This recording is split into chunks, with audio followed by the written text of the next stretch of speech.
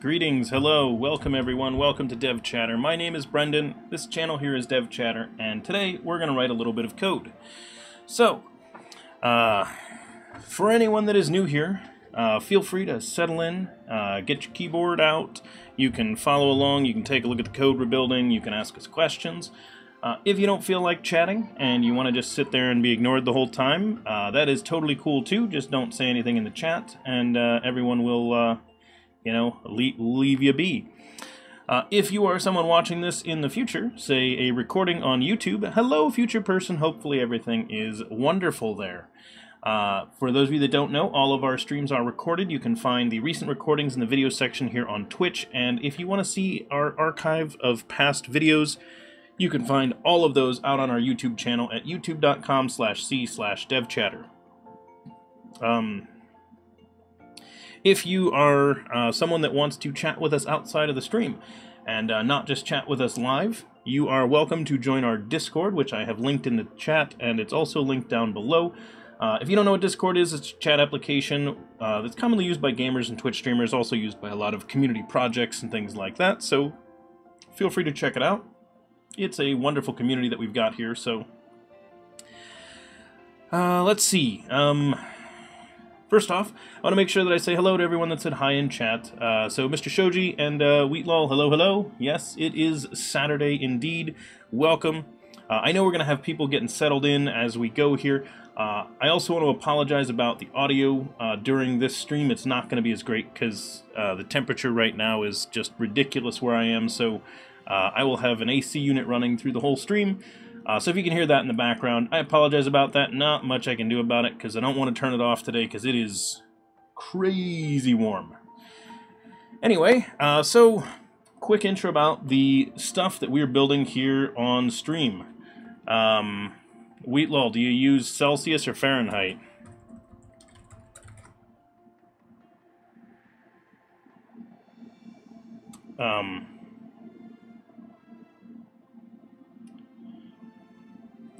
So, like, our feels like temperature, I'll use Fahrenheit then, since you're going with Kelvin. It's supposed to feel like it's like 110 degrees or something like that, which is not a fun temperature to, be in. Which does mean that that at least where I am in the house, it's going to get a little bit warm, what with, like, lights and computer and everything like that. So if I turn that off, it'll get warm, and I don't want to deal with that.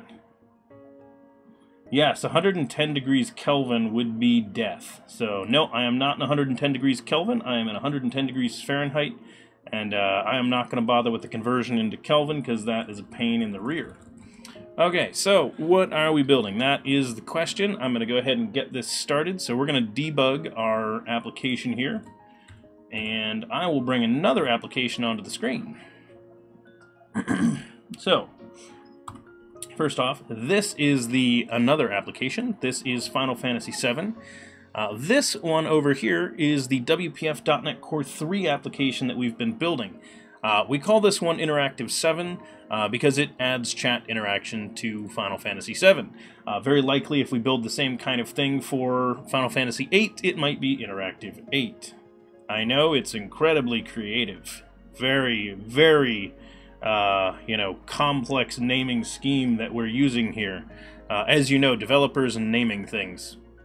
Okay, so first off, when I click that connect button, you'll notice that the bot will have said Interactive 7 is live in the chat there, and that does mean that chat now has control over the UI of this. So we can do some fun things like this. And when we do that, like the menu color changes to the new scheme that we requested. We could also say, hey, do a random one. Oh, whoops, sorry, Crimson, I killed yours. So we do random. We could also do individual colors. Like this. And it will change to those individual colors, and you can see it change, and they kind of blend together, and it does this cool little effect. The neat part being that it gradually transitions to that color palette from whatever we had before. So make sure you do 4 colors. I am Rook. So yeah, so sure, yes, that's absolutely a sunset. Although I might shift exactly where the colors are, but yeah. So you can control this. Now here is the neat thing. Now this is not going to work right because I was in the middle of a couple of things. So it's not going to work, but Mr. Shoji, who I think is still in chat, there you go, has been working on a similar application, which I'm going to pull this up. This is not his application. This is where I am suggesting that we put his application. So this status page right here, which came up blank for some reason, that's kind of funny. Hey, Mr. Shoji. Currently has some wonkiness in it because I am doing some stuff with it. So this page was supposed to display some stuff, clearly didn't. It throws a bunch of exceptions for various reasons. Because, as I said, I'm in the middle of doing some things. So it does not like the way that I defined this style. Unexpected identifier. Invalid expression. Okay, so it doesn't like that I did those, probably because it doesn't want me to do these in here. Anyway, the short answer for what that's supposed to do is this. Let me go ahead and... Can I just back this out? Yes. I can just undo my local changes, and we will be back to normal. Okay. So this is back to the way it was when it was working, and we'll get rid of these because we don't need them, and I will show you what this looks like.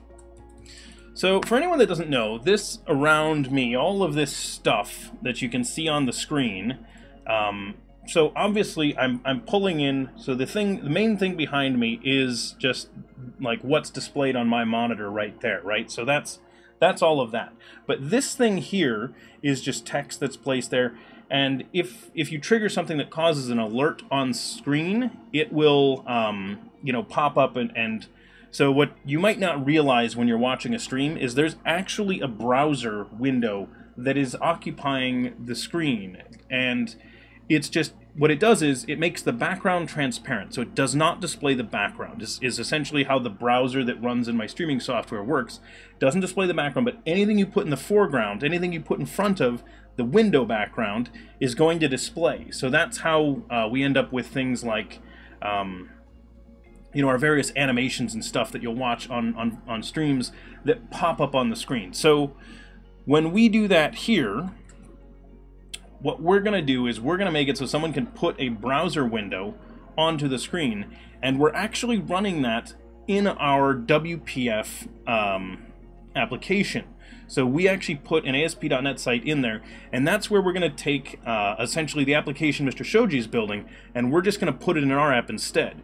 And we're going to shift it so that they share all the resources for talking to the game, so that we're not doing that twice. Because if we have them separate, what's going to happen is anyone that wants to use these two applications together would have two separate processes running and pinging their game and messing with all the content. Whereas if we do it this way, we can make sure that we both leverage the things, we can leverage where one application has information that would be useful to the other, and we could also make sure that they don't, you know, both try and get the same data at the same time and things like that. So the way that the application that Mr. Shoji is building is called Tseng, which is named after a character in the game, and when that is running, what happens is every second it just checks the game and it just says, hey, what's the current state of things, what's the current state of things, what's the current state of things, so that it can update a display that a streamer would put on their screen and can show the current status of the party and everything else like that in the game. What that means is that when we did our slow blending through the colors, is it's going to look choppy because it's going to pull once every second, which means it's going to skip 10 steps of color. So we can achieve the same effect by telling Tseng either, hey, we're going to this color, and it can blend its way there itself, or we can just give it every color change that we make. Now, right now, I wrote it as every color change we do that. I'm Rook. Am I using a path gradient brush for the menu interface? No. Well, yeah, yes. Yes and no. Okay, so I am Rook. You are correct. I am using that, but not where you think I am. And I will explain. Let's go ahead and run the application again, and I will answer that question. And that will also make the menu rainbow work. Although it's not called menu rainbow, it's just called rainbow. Now, hopefully, I did get that other one running. So we're going to go ahead and connect this. So I am Rook. The question that you're wondering about, this display right here is using a path gradient brush. So this one is using it. The preview in this application. But it's not being used everywhere. Hey, Sirilash, welcome. Greetings. Okay, so we have this going. And then where is the last one? Right here. So let's refresh this page. There it is. Okay. So I'm going to close this because it's rotating around stuff. I don't have any of the images in mind because I don't really have Tseng on here. All I did was approximate Tseng here, so I just grabbed, you know, the basic display of it, and I don't have any images, so you'll see broken images, but don't worry about that. Other than that, this is using the same styles, so it's the same basic concept. So it's going to rotate around, and this is what someone would have along the side of their screen while they're playing the game. So it cycles through showing party stats and things like that. Now this is just the placeholder stuff. This isn't really my characters. You'll notice it won't match because I'm not really running Tseng here. And then let's watch this. So there we go. So that color, this color, and this color should all change when we use our chat commands. So if I go menu default, you'll see both the game and Tseng are slowly transitioning, and that's the cool part. I can transition it to this one, and you can watch as they do a slow transition. Or I could even do this and trigger rainbow mode, and you'll watch as they both cycle through various colors. So the neat thing is, what that means is anyone that streams this game and wants to put this display right above my head, that one there, on their screen, they can actually show information about what's in the game while they're playing it, and it will always match whatever the menu color is that chat has requested. So that's the, like, whoa, like, really cool thing here, is that chat does get, like, just control of stuff the whole time it's on screen. So it's really neat. So, because we've given them control both of just, you know, display elements from the stream and the game. So really, really cool. And you can just watch as it transitions. Now, I will point out that all three of these use different mechanisms for determining what they display. I never bothered having rainbow mode display correctly inside of Interactive 7 because the calculation of that one, so WPF is not as good, at least if you're just using its standard brush controls, at drawing this. So if I tried rainbow mode in that, WPF would probably kill me, so I didn't do it. If we wanted to do that, we'd actually have to write, like, I think our own code that really did this blending, or see if we could find a way to, like, rip it out of Final Fantasy VII. There might be a way to just, like, pull the actual data or something of the... I don't know. It'd be something to dig into that we might be able to do at some point, but I don't really feel like it. So... Dane, yeah, no problem. And keep in mind that we actually do have videos from when we've worked on this in the past. So if you do want to see previous episodes where we have worked on this, we do have a YouTube channel that has other videos of these. So you can see that information there. Let me show you. You should hack it by using an empty Tseng browser window as the preview. Yeah, Mr. Shoji, I could totally do that now that I think about it. We have not made the empty Tseng browser window yet, but I'll probably do that. That'll be a nice way to do it, because we can put a browser source in there, because the CSS is way better for doing this blending than WPF is. But yes, no, we will probably do that. Because the other thing that I want to do... So, notice in Tseng that... that Mr. Shoji defined these two little browser windows, these two little, like, game menu windows here in the browser, and there's one that shows, like, your location, your guild, and the current time in game, and then one that shows the party status. So works great. What I want to do also is make it so that you can just go to a page and define a browser window, essentially define one of these menus, and you can put it anywhere. So On my stream, you've probably noticed there's this description box. If someone had one of those, they might want this style on that as well, and they can do that. So it's totally up to them how many of those things they want. So you could stuff this menu thing on the side, and then have your other screen elements also have the same background color. So very, very good trick. I love how it's still going. Like, Rainbow's still going. Is it done yet? Okay, that might be where it stopped. Yeah, it's done now. Rainbow goes for a while. Okay. So, we also build a whole bunch of other integrations into the game. It's not just menu colors, it's also character names, statuses, equipment, all that stuff can be affected by chat. So, chat has full control of that. And all of the available options and everything, we have settings for all of these so that you can define what the commands are, which features are turned on, what costs are associated with them, including all the things for every various status effect that you could apply. And we technically also have all of these settings available for all of the items that you might want to use, items and equipment for all the characters in the game. And then we also built in some really, really evil features like this one. So if you watch our game right here, I just ran the popper command. You might notice in chat that the bot just responded and say that all weapons and armor have been set to the default. All items, accessories, materia, and gil have been removed. Good luck. So we're down to 2 gil. We no longer have any items. Our characters are all set to their defaults. They don't have any special anything. So it's basically like a we took away all of your stuff mode, and it's really evil. But hey, it's kind of a cool feature. So if you really want a challenge, you can enable features like that. And we just make them really, really expensive to turn on. So that's the short answer.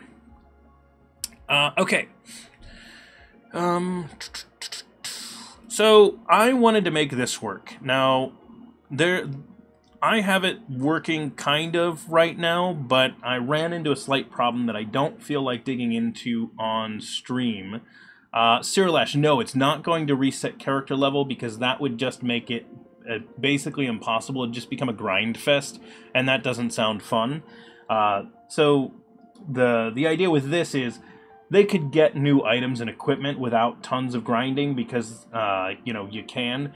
I might adjust like frequency of use or something like that also, and the cost is very high. So there's things like that. Okay, so a couple of things. So we need to wire up some changes to our application in order to essentially bring Tseng in as well. Now we have a couple of ways of doing this. So when I was talking to Mr. Shoji, we were discussing whether or not it makes sense to bring that in as a sub-project or to actually just merge the projects. Now my initial stance on that one is if we really want to bring them in and actually have them, work together and run in the same process, I think it makes the most sense to actually tie them together. Because if we want to keep them separate, what we end up having to do is make a whole bunch of little libraries. So we would have to create like 2 or 3 NuGet packages that they would both depend on in order to make that work as sub-repositories. Not to say we couldn't do that, because we can. I know that Mr. Shoji built a second library called Iliya that we're going to be able to do some awesome, awesome things with. The reason that we suggested that, now this is something that I do want to get out there for anyone that is wondering about like modifying games and things like that. There's one important thing that you need to remember. If you're making any additional software to tie into a game or to work with a game, rule number 1. Never, ever, ever distribute any assets that belong to the game, because you do not own the rights to them. So, what that means is, if you're going to modify a game, you can change the text in the story however you want. You can, and essentially your mod then has to change the text, but your mod should not include their original text. You should just modify what you're trying to change. In addition, so let me show you what I mean. So right here, you'll notice I have broken images, and the reason I have broken images in this is because I do not have the game's images, because I do not want Interactive 7 to distribute them. What that means is that we need to pull this data for the images for the characters as they appear in the game. So these images here, if we want to display them, we need to pull them from the actual game that's installed on the person's computer. So if someone downloads Interactive 7 and uses it, Interactive 7 itself will not include that data. It is going to pull it from the game. So that means on their computer, it will display the data from their game because they already have it. That's their copy. They paid for it. It's, you know, like they're just redisplaying data that's already on their computer that they paid for. We are not distributing that data. So that's the key. So that's not to say that you can't still get a cease and desist or something like that by a company that doesn't want you doing that, but they're much more likely to do it if you really are distributing any of their assets for any reason. So, so Crimson has a fantastic question. Let's talk about that. Which, in order to do that, I'm actually going to bring up the Mr. Shoji's other application that we're doing. So, we are going to integrate his other repository, and that is this one. So, this is essentially how we're going to get that data. Yeah, so the funny thing was, I commented to Mr. Shoji about this. I'm like, you probably shouldn't be distributing those images. We need to pull that from the game. And he's like, you know, I bet I could pull it from the kernel. And then what happens when you tell a nerd, hey, like, they're like, you know, I bet I could do that. So he just goes and he's like, well, let's see if we can pull it. So he went to dig this out of the game's kernel bin and grab that data. Did you, Mr. Shoji, did you ever did you ever take the chains I suggested in Elena where I mentioned how to find the location of the files using the running process? I don't remember if you did or not. Anyway, so inside of this application, he should have so he's got some code designed to essentially read the kernel data and get it back for us. So, so pulling things like the weapon names, the weapon descriptions, the weapon data. Somewhere in here should be the character portraits. Image? No. Maybe we don't have those yet. I don't know. I haven't asked about it, but that pulls out all the weapon data. Which, to be fair, that is actually one of the things. Oh, you were already looking into it. Oh, good. Because the funny thing was, I saw it. And I was looking at your program, and I was like, you have the images here. That's really dangerous. So the other thing that we do want to do with this is file paths in Elena are just a runner project for debugging. The library expects you to hand it the path. Oh, okay, yeah. And we can pull the path based on the process, so that works fine. So here's the challenge. So we were going to have to do this kind of a thing anyway, and so was Mr. Shoji for Tseng, because of the fact that we should not be including the names. Now, let me tell you what I mean. So inside of the application, so he used JSON data. I just put it like directly into the data. Both work. Because it's really just how you want to handle it. I tossed it in here because I was planning on throwing it out as soon as we could pull it another way. Whoops, I didn't mean to go into that one. I meant to go into this one. So the challenge is, for a thing like potion, we're not going to run into any legal issues. Potion's just a word. You know, potions exist in all kinds of games. And some of the other ones as well would be fine. Echo Screen, for example, that feels like it's more like game specific, so they might claim that, you know, like copyright kinds of things on some of these names.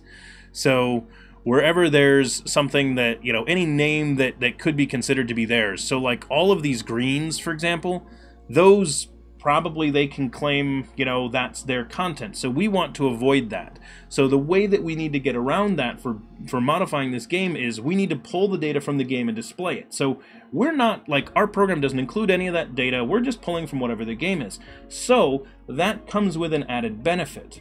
When someone else makes a modification to this game, so if I want to run with someone else's mod that changes up the game, does something different, we'll be pulling the data from that as well. So we can pull any data that they happen to use. So we don't have to worry about that. Hey, Jen's Duck, welcome. The program's not running, so it won't change right now, but yes, that would be a good color palette. Mr. Shoji, when Tseng calls Elena, it uses similar code to get that path. Okay, cool. Yes, because that is exactly how we want to pull it. Okay. Yes. So, a couple of changes we need to make in order to wire these together a little bit better. Actually, I should have left that up if I didn't. It's right here. Okay, cool. So Tseng. So this is Tseng. So Tseng is the little status, it's the status display. Yeah, see? Live status display for people that are streaming Final Fantasy VII. So you run it, and you run Tseng, but instead of having Tseng just be this, we're going to have Tseng be built in, like, be in ours as well. So we're going to tie these two together, and it'll be a WPF App .NET Core 3 that runs both the ASP.NET front end, that's going to be the Tseng front end, and Interactive 7, which is the interaction with chat. So by tying those together, we can then give much cooler experiences. So let's... You don't have any branches doing something weird, do you? Nope. Adding a license is not something that really definitely needs to come in here.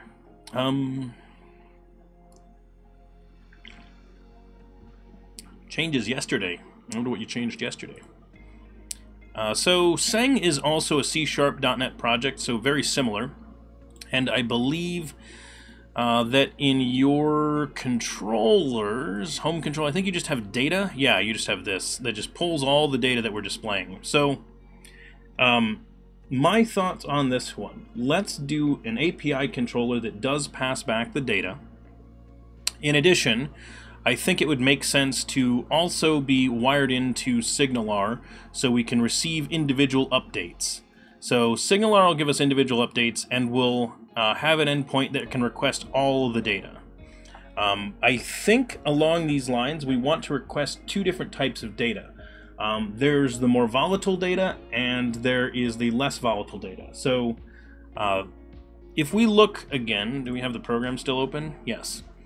The hit points of the character and things like that, we probably want to be checking that on a relatively frequent basis, but I would not think that we would need to check the equipment and materia as often. So if you change an item on your character and, you know, we don't update it for 5 seconds, 10 seconds, I don't think that that'll be a huge problem for people, because I don't think that those are going to change at such a rapid pace that it'll matter. Things like character names, for example. Once a character name is set, I don't think we need, like, you know, we just need to know when when the party members change, and that's really the only thing that happens there.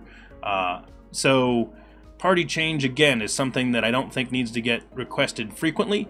However, if Interactive 7 changes the data, we could change that immediately and update it, and we don't even have to wait for the check because we know it happened for those. Oh yeah, Mr. Shoji, you can probably just delete that branch then. Okay, so how do we want to... so I want to pull more of this in and actually make it so that they wire up basically the same way.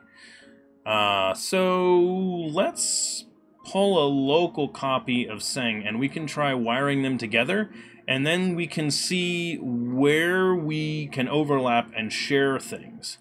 So we're in a branch right now that I called, yep, not that one, that I call this program, that I called Web Overlay. So this is our Web Overlay branch. So I pulled in the basics of that so that we could just see, hey, does this work at all? And it does, which is cool. Let's remove unused CSS. So we don't need that CSS. Goodbye. We now bind that. So undo that. Is that just that? Yes, it is. Okay. Just wanted to check. So that's removing the unused CSS. So cool. Hang on. I'm going to go ahead and push, then I'm going to switch branches to see if I can pull in a copy of Tseng. Which, actually, now that I think about it, I think I forked already. Yep, I did. So let's jump over to mine, and... do I pull your stuff, or do I just nuke it and pull again? I could go either way. I have not done anything with mine, so I might nuke it and get rid of it.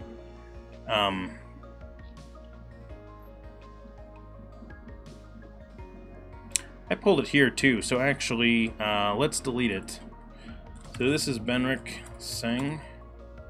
Yep, I understand. Goodbye. Oh, it's gonna make me do this. Okay. That's annoying. Of course it's gonna make me do that. That makes sense. Why wouldn't it?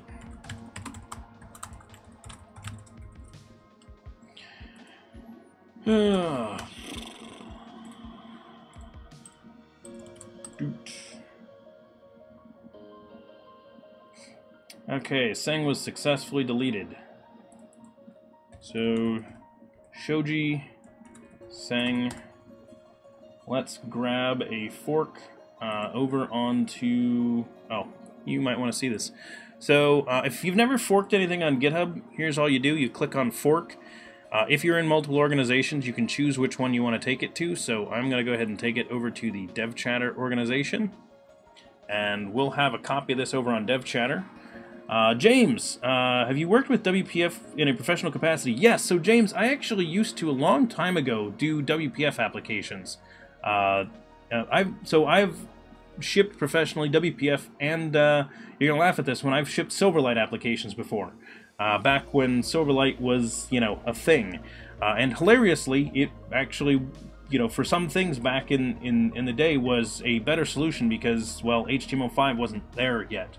So we built some things in Silverlight, and if you were building it for a business and you knew that they were going to have it, then it was actually a very good solution for that.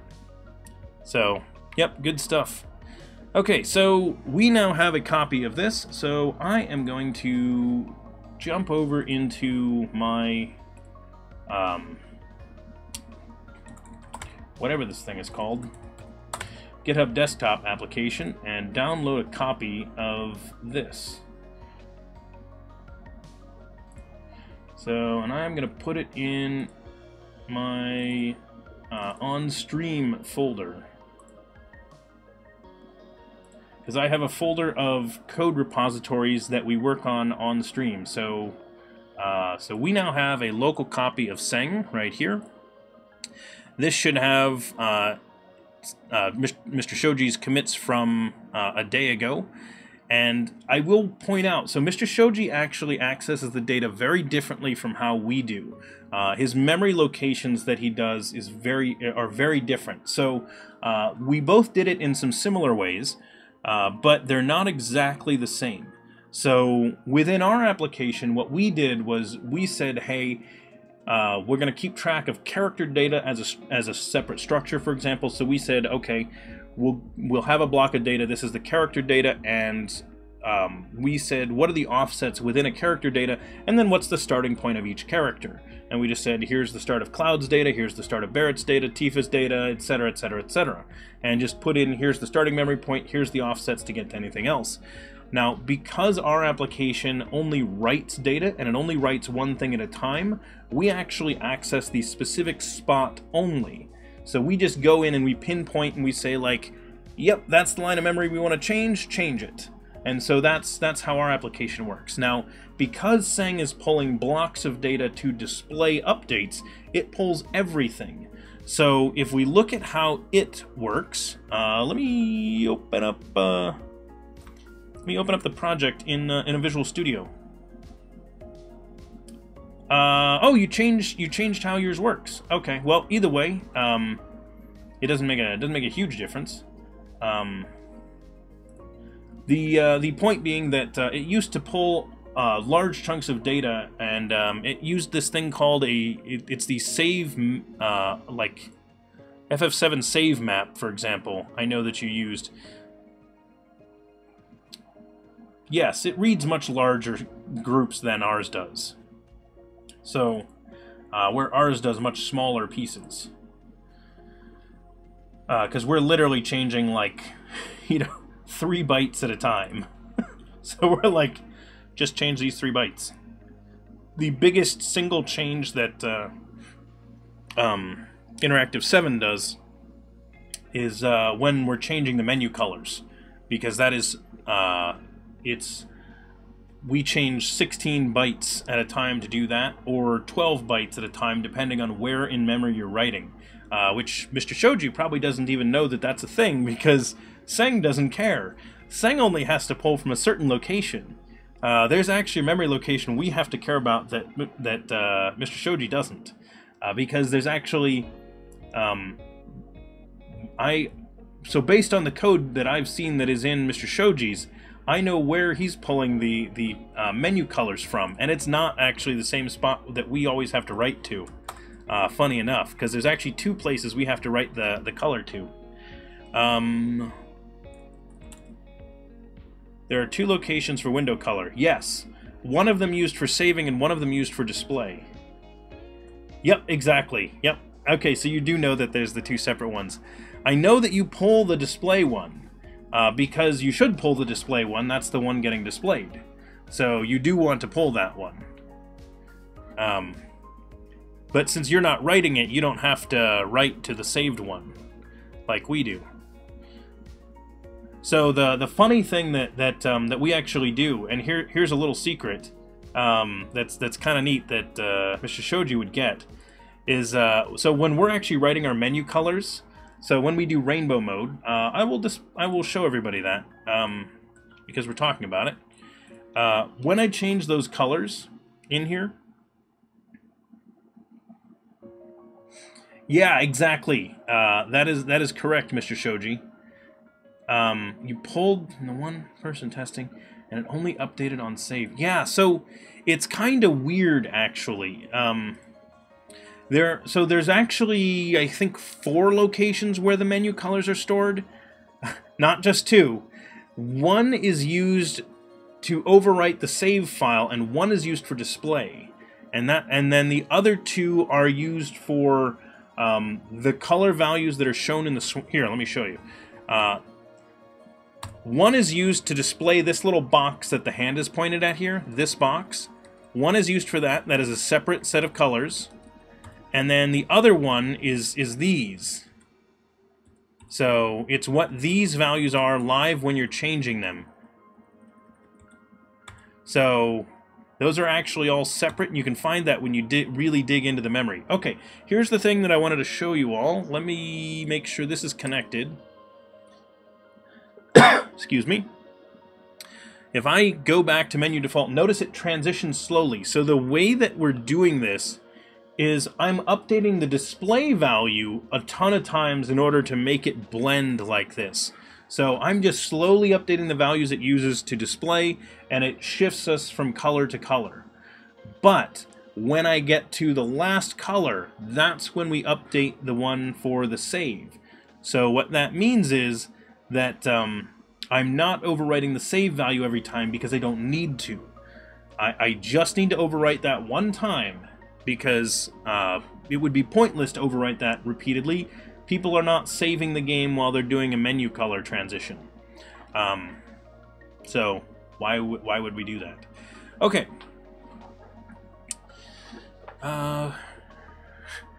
Thank you, Miha. Very nice. That was a good color. Okay. Let's jump back into this. So this is, oh good, you actually put them in already. So I also have all this data for all the various Chocobo stats, so I assume you're planning on displaying it. We're not planning on displaying it. We are actually going to be using it to allow people to rename the Chocobos. Yeah, I also have a whole thing of various memory locations. Ah, so you have beginnings of the characters as well. Yep. So these are all the places within memory that all this stuff is stored. There's a whole bunch of these. So essentially the idea is we both have all of this data. It seems silly to keep it, like to have two separate copies of it, because we can just combine our maps of all the data into one thing. So that is accessing, so that's, yeah, that is accessing the game data. This is addresses. Yep.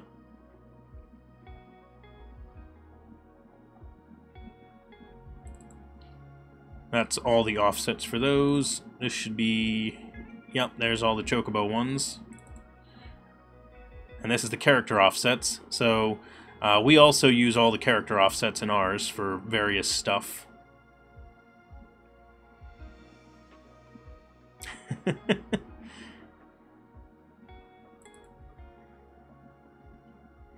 Yep, so the funny part being we want to combine these. Alright, so how do we want to do that? What do you have in the www root? Anything? You pulled in a copy of Vue. This is your custom JS? You don't have anything in there. Okay, good. That's just Axios. So we can, for now, access those based on a CDN. That's just jQuery, which we're not using. This is all the character... This is the image images for all the stuff that we don't want to... that we do not want to include. Okay, so there's nothing really in www root that we need to pull. Oh, hang on, what are the styles? I think we pulled these already. They may have changed, so we could technically pull them again if we want to. But here's what we want. Here's what I want to do.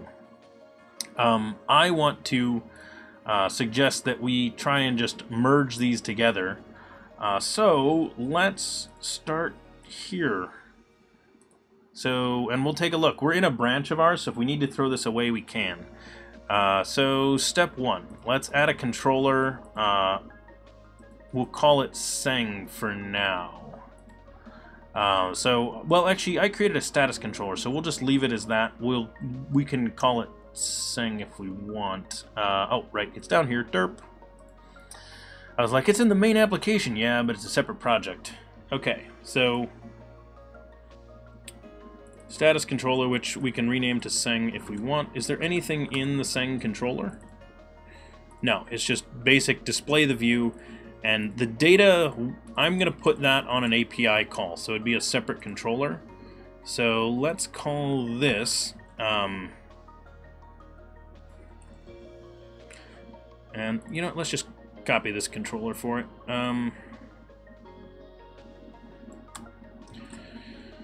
So we'll do that, and then give it its own file. So we'll call this,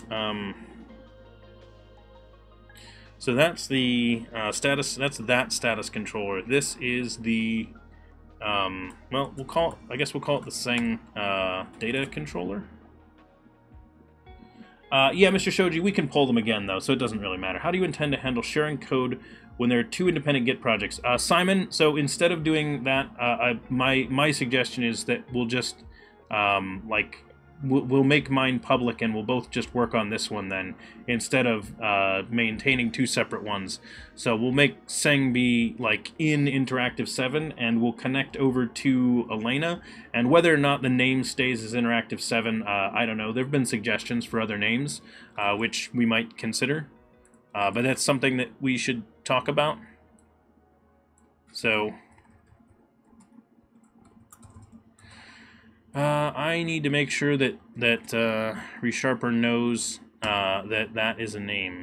So Tseng is going to be in the team shared names, and this will be an action result of type game status. Which actually I could just make it, you know, return back game status really if we wanted to. Welcome, Kyrell Dixon, I'm guessing. I don't think I butchered that one. I think I got that right. If I did, let me know and I will try to say it better next time. But welcome, thanks for following, much appreciated. Okay, so we're gonna have that. For now, let's just do return null. Game status is not a thing, but that's fine. So API/controller, so this will be Tseng data, I guess. And we can have it be separate pieces if we want.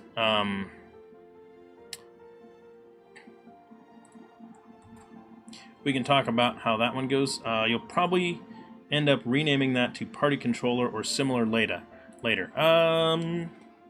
It's a good call. Let's just name it party controller now then.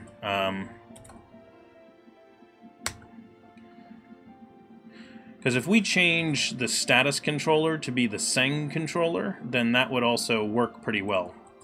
So party controller, renamed that. So games. So here's the next thing that I want to do. Let's find out where this was. So game status is this structure. Where is it in the code? Okay, so it's in a models folder. So let's do this for now. I'm going to jump over to ours. I'm going to make a folder of Tseng stuff. We'll start integrating it, but for now, so that we don't have namespace collisions, let's make a folder of all the Tseng stuff, just so that we don't run into a problem, and then we can slowly work on bringing them together. So let's grab all of these models. Opponents, chocobos, and a different blob data. Yes, Mr. Shoji, I agree. Because I totally agree, because we're going to want to pull things at different rates. Because some things we're not going to want to pull like every second, because chocobo data is not going to be so important that we're going to need to update it every second, for example. Like, and something that we could do is, for example, I'm thinking that we change the timings of how data gets sent to the program, and in fact, these might change to hubs instead of being API endpoints also.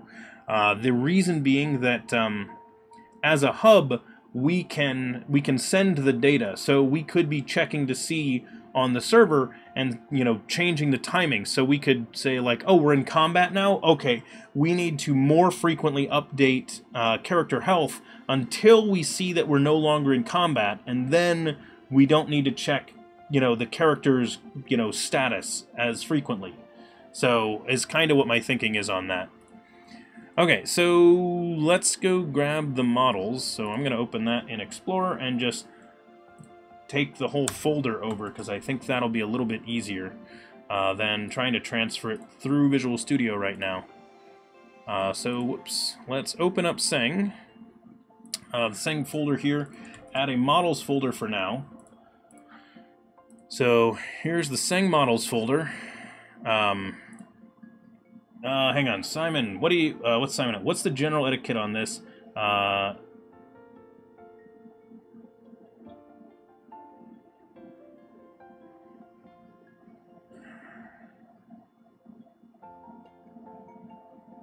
Yeah, so normally if you fork a repository, you're doing that to send back changes to the base library. I just did this in case we needed to do something. I figured, hey, let's fork this one. But I could have just cloned Mr. Shoji's for what we're doing.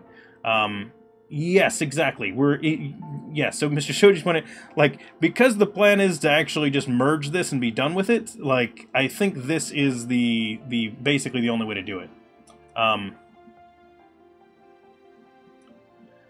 Yeah, so Mr. Shoji is correct. So if you are forking it, you are responsible for making sure that you have all the changes that the original branch had, and that you can send them back. So that is absolutely, it is totally on you to do that. Okay, so this should compile now, and we need to figure out where we want to pull this. So in the current version of Tseng, the model was pulling it off of program. Now, we're running as a WPF app, so we don't have program, but likely I'm thinking we want to have a party status model that we're just going to be using the whole time. So, my thought on that one is this. So in order to make that sort of work, I'm going to wire up the next piece that we're going to need, which is to have a... where would that be, actually, now that I think about it? It's in here. So let's make this, let's make a new class that we're going to call the, actually, hang on. I just realized, game status.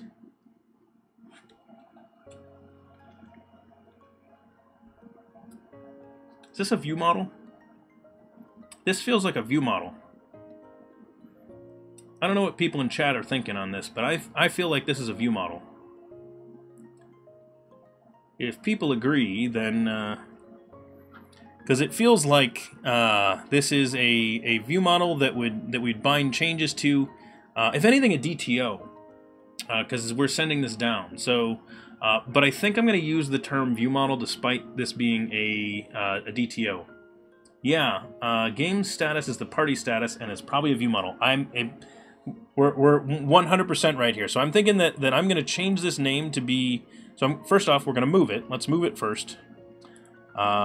Into the view model folder. So this will be the first thing to hop out of the Tseng models and go over here, and they'll merge together then. And this becomes party status view model, I think. Party status, party status view model. We are doing full name view model, but if you have a strong opinion on it, I am fine with changing that to like VM. So let's put that there, and it's going to be accessing a bunch of Tseng models still, which is good, and some of those might end up being view models as well. Okay, so since we have an application that's sort of sticking around, it's intended to go outbound, but also what it's updating internally, I tend to go full name too. Okay, good, yeah. Yep, so you intend to merge the code such that there's one code base with the functional capabilities of both application, with the intention of PR back to the forked repo so you can both collaborate on one combined solution. Not exactly, Simon. That's very close. I think we're actually going to put it in this one, so I didn't really need to fork.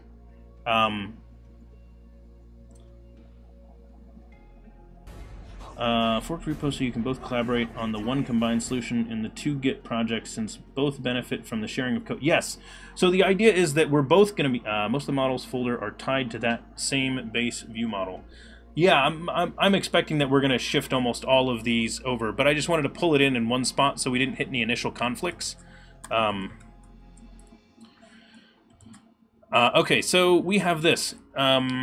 So in Interactive 7, we have an IOC container that's wired up. So instead of pulling that from program, I want to suggest we do this and make the we'll make this the view model that we'll pull in here, and then just return that view model. So the application will maintain a single instance of this, and we'll update the values of it as we go. So instead of being tied onto the program class, it will automatically just get shoved into the constructor when a request is made to the API.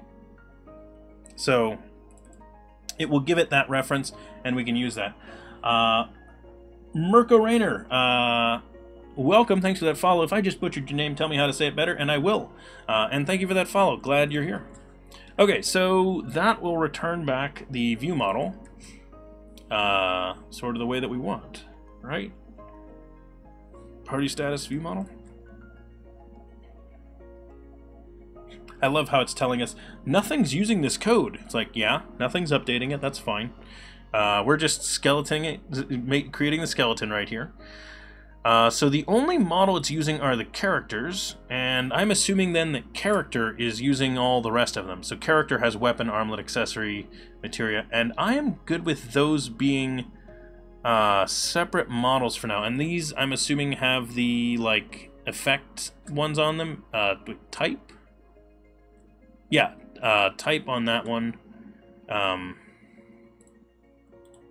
Accessory, armlet, weapon, weapon type, and status effect string? Is this just... okay, so this is just checking them, yeah. The funny thing that I'm sure Mr. Shoji noticed when messing with our status effect commands in chat is that we do not support things like dual, for example. Though we technically could, because a mod could reuse these to make them work a little bit differently, but we did not use all of them. So The string was for yes, yeah, it makes sense because it's a view model. It's not like a model in memory to do stuff with. It's designed to be displayed. So yes, no, I 100% agree. That is absolutely how it should be done. Okay, so new threat uses dual. Yeah, that's why I feel like some mods might do it. We did not build it with the necessity of working with the various mods. So okay, so let's do this first. So these are I'm just gonna adjust these namespaces and get rid of the extra stuff on the top of them. The unused using statements and everything like that. So one other thing that's a little bit weird about the way that I build Interactive 7, Mr. Shoji, that I should mention, I actually include .NET Core 3 in the packaged version of it, so no one actually has to have .NET or .NET Core installed in order to run the application. So we actually have it all bound together. Yes, these are the default file templates. They just included all of the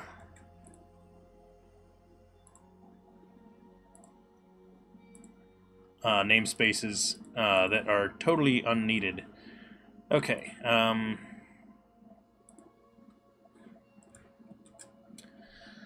So this should build, I think, despite my moving them, and I think that updated so that these don't have the excess anymore. Character got theirs removed. Yeah, party controller. Okay, good. Alright, so that brings in all of those bits. So we have all of the various model objects. What is next? What's lib? Oh, native memory reader. Yeah. Okay. Something that I didn't do yet that I want to do, and and your application could use as well. I almost feel like separating out things that are like that are really about the applications and things that are about like Final Fantasy VII, the actual game. So bundled runtime is fine, and you were looking into moving to .NET Core anyway.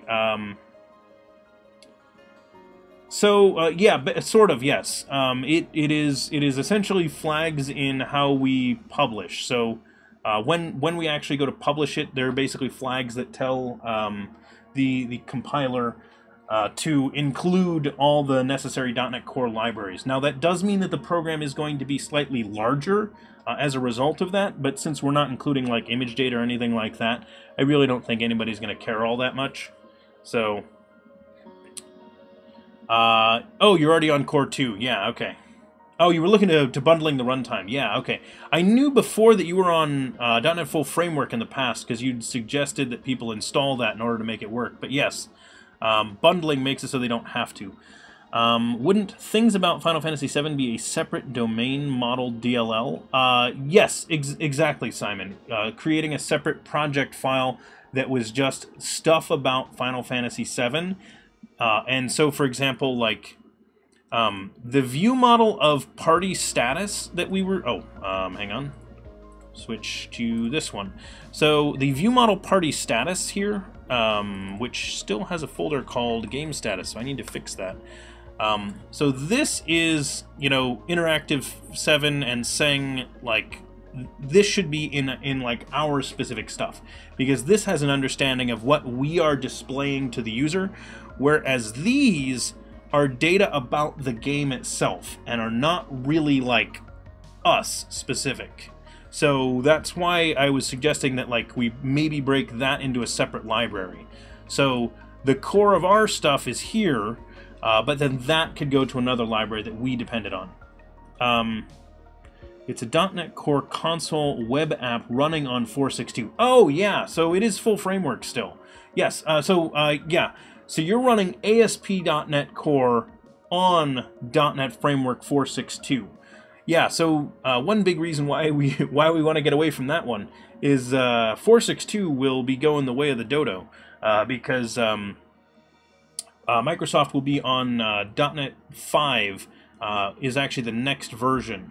And despite the name seeming like one more than 4, it's actually .NET Core 4 with a new name because they thought it would confuse people if they upgraded from .NET 4.6 to .NET 4 as an upgrade. So they went to 5 and just said, hey, yeah, it's an upgrade, even though it's from the core path.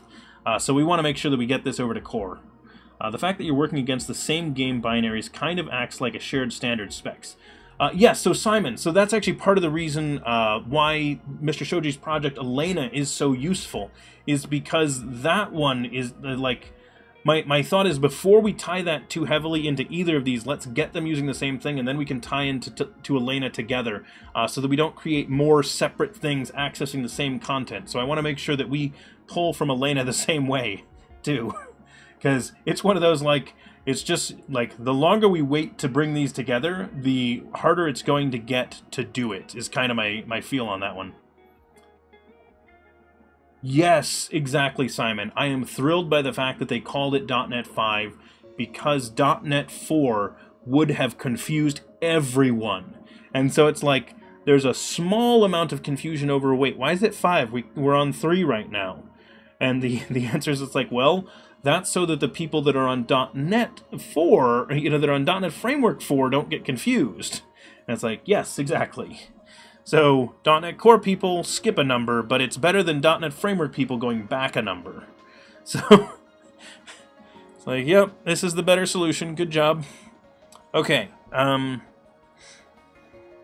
and then we also lose the confusion of, wait, is it .NET Core, is it .NET Framework? It's like, no, there's only one now. There's only one. We're not maintaining both anymore.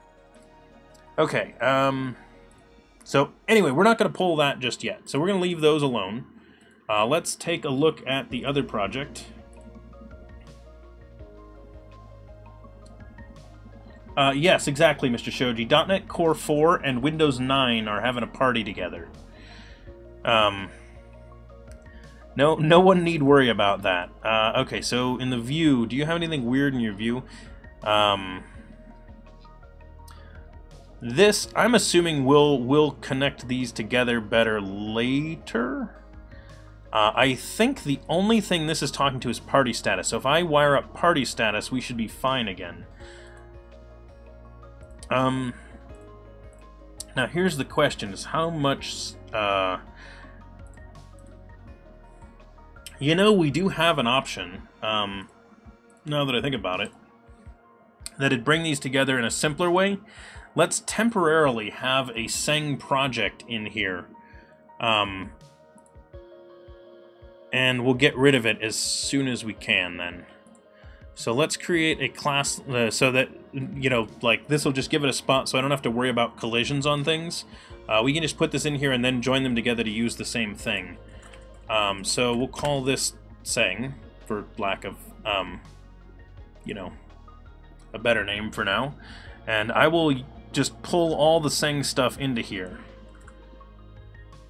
Because I think then the namespaces and everything will line up and we won't have that yelling at us the whole time.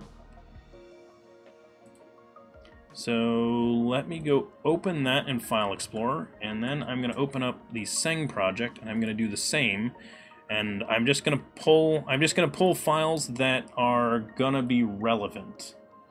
Now, I'm not going to commit the image file into there. Because I do not want it to ever make its way into this repository, so it will never have been in here, which is one of the reasons why we are going this direction instead of the other way, is because the Interactive 7 project has never included the image files. I think they might be cool with us having had the names of the weapons and items and things like that as long as they disappear. But image data, I think they might care more about. So I just want to avoid that concern there.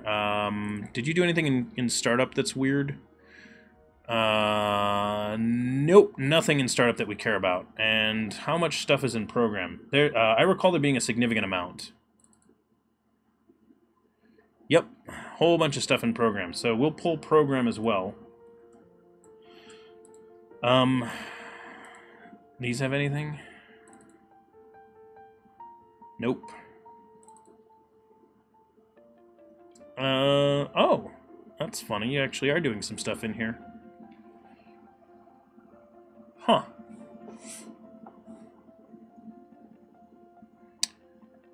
And I don't think we need anything else. So that should be all of it. So this should be what we needed from Tseng in order to basically have all of Tseng over here. So, hang on, let me check chat again. Okay. Can we throw whatever version number Windows, ME, and Vista should have been called into the same trash can? Hey, Simon! So everybody's all critical of Windows Vista, but to be fair, like, half of the features that people freaked out about in 7 and were like, wow, these are so great! They were actually features from Vista. That was the thing that I always thought was funny. It's like, yeah, the big problem with Vista was that the all the various driver companies didn't want to go have to redo it, so everybody that made graphics cards or printers or whatever were mad about the fact that Microsoft released an OS that didn't follow the same path again. So, like, there was, you know, like, they're like, wait, what do you mean you did a rewrite and we have to do this over again? So that was the stupid part, is, like, everybody loved 7. It was like, well, really, the great thing about 7 was that, like, the companies had come around and finally built all the drivers for Vista, and so they worked on 7. Like, that was really what it was. Okay, so would it be easier to add existing project and just delete the crap after it copies? No, I'm done, yeah. Yeah, load from remote resources is needed for it to be okay when the game is loaded on a VM or a separate disk, or some 7-heaven variants that run from something akin to FF7 Disk 1. Oh!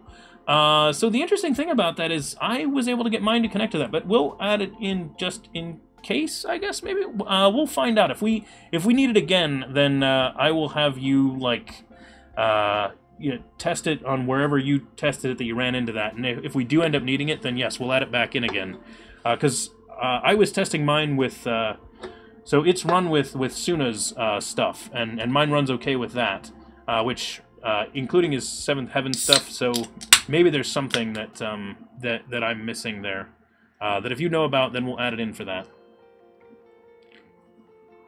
Okay. Either way, so this is called Program. Program is not what it's going to be called long run. Oh, crap. You're right. Hang on. I missed a thing. I missed one thing! Over here. I need to do this. Tseng has some libraries it depends on. Specifically, this one.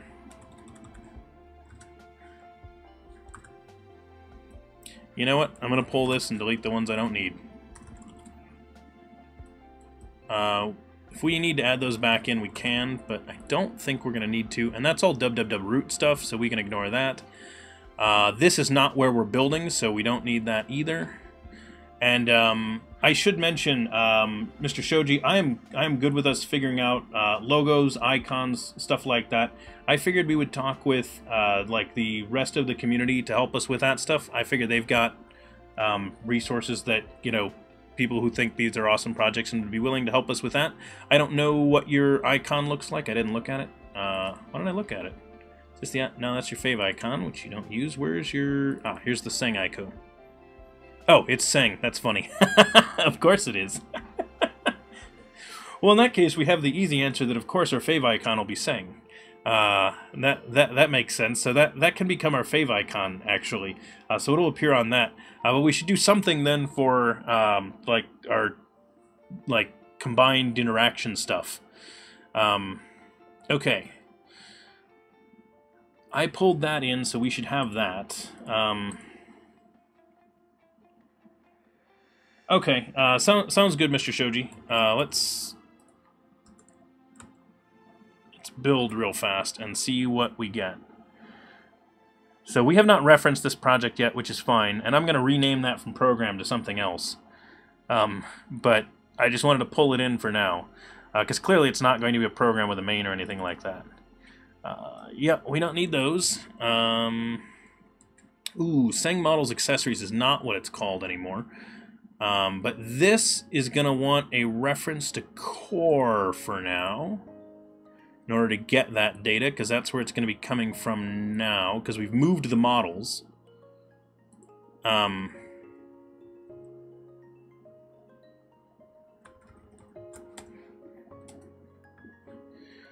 Tseng models accessory. Yep, there it is.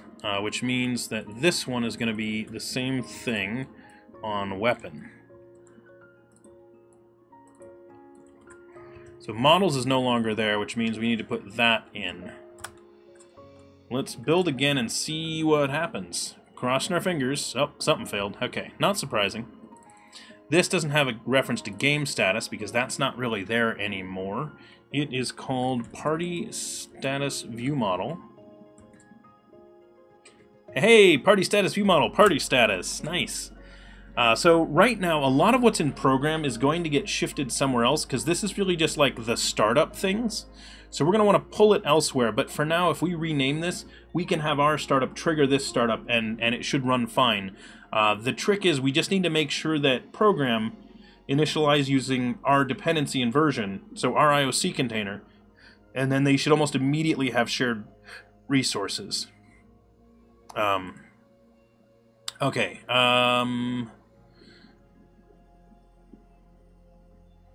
So you said use Kestrel and listen on any IP. We should not need to do that because we're in .NET Core, and we're already wired up to connect to that. So that is loading the data from Elena. Where's our other red? Down here. So this is start up the server. So I'm going to delete this. Developers. Hey, welcome developers. Glad you're all here. Greetings and welcome. Hi. We need some channel defense here. What are we doing? Quick. Sorry, I gotta send out some of these chatosaurus to defend us. Greetings, Robert Tables and friends. Hello, the Michael Jolly. Welcome, Coder. Robert Tables, hi. Hey, Copperbeardy. Glad to see you all here today.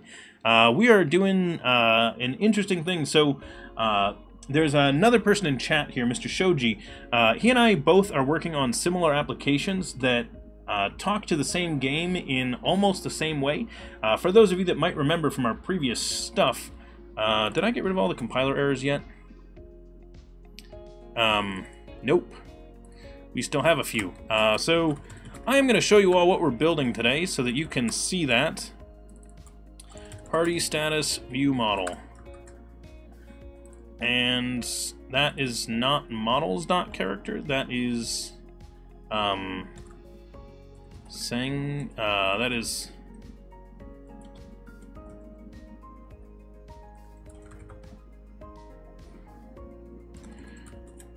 Tseng, models character, which one is it? Where's the, hang on. That's the one I need. There we go. So stick around for a second. I will show you all exactly what it is we're building here on the stream today. I just need to click a couple of buttons. So we're merging together two projects. So that's why we have so many compiler errors right now. It is just trying to figure out what it is that we're actually doing. And as soon as it figures that out, we'll be able to compile, build, and show you what it is we're doing. So for now, just bear with me while we do this. So there's no start server. So there we go. Greetings. Hey, Daniel. Long time no see. You've definitely been in here before. Welcome, everyone. Welcome to DevChatter. Let me go ahead and get this application started so that we can show you what it does. So if you've ever played Final Fantasy VII, it looks kind of like this, although when you played it, it probably didn't look like that. Probably when you played it, it looked a lot more like, well, this. It probably looked a lot more like this. So this is what Final Fantasy probably looked like when you played it back in the 90s or the early 2000s, if you were someone that played JRPGs back in that time frame. If you were someone that liked to modify the colors of the background, because the game did have this as an option, so you could go into the config menu and you could change up the menu color to your heart's content. So you could, say, make that like this, and hey, they're changed. So this was built into the game back in the 90s. It was a cool little bit of customization, kind of fun. What we think is fun is if you can change those from Twitch chat. So this is what Interactive7 does. So if you haven't seen us do this, like, it basically gives that control to chat. And this is what they can do. Okay, so that's what we've been building here on the stream, is a program that does this kind of stuff. There's a lot more interaction than we do than just the menu colors, but this is the one that looks neat. So clearly I'm going to show you that when you show up. The other program that we are working with is this one. This is called Tseng. Now, it's not wired up correctly because I don't really have, it's not really here. I pulled like some of its stuff to just show as an example. If I were to do this now, if you watch, you'll notice Tseng's colors now match our colors. So see its little window over there? And I can switch it back to default colors. And so what Tseng did is, it is actually like a status overlay display for a streamer. So the streamer can actually put that window that's above my head right there onto their stream, and everybody can see the status while they play the game. Because if I'm not in the menu, I'm in this, and you can't see the menu. But if this is on the side of the stream, you can see it. And so that essentially allows a streamer to be showing information to all the viewers while they play the game. So really, really awesome stuff. But since that application and our application do a lot of the same stuff, we kind of said, wouldn't it make more sense if we just like combine resources and put these together? So that's what we're doing today, is we are essentially pulling Tseng's display into Interactive7. We might rename something, but essentially we're combining the projects. So last week I went and said, hey, can I get an ASP.NET application running inside of my WPF application? So this is WPF App, so just standard, .NET Core 3 WPF application. And it is actually what this web app is running through. So these are the same program running at the same time right now. So it's really cool that we can do that. So that's what we're doing.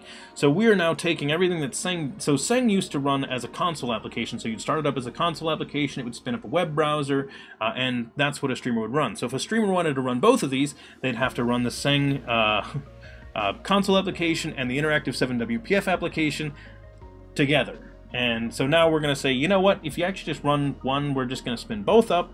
You have both available, use them, awesome. And there's some other cool things that we can do, because we can also give them UI pieces. So we can put in our application, so we can put in our application's GUI the information for how the streamer can include that on their stream. So in order to put that stuff inside of OBS and display it, they need to pull the correct commands. Okay, so this code came over in a program main. We don't need a second program main in here. We're a WPF app. We don't need the console app. So we're going to call this... so let's change the name of the class. Maybe like Tseng Startup or something like that for now. Tseng Startup. Actually, maybe it's maybe we just call it... you know what? Tseng program for now is not the worst. Because we want to pull this in so that they're all the same app running in the same way. So let's call it Tseng program for now. And then we'll figure out how that actually comes in. Okay, so there is Tseng program.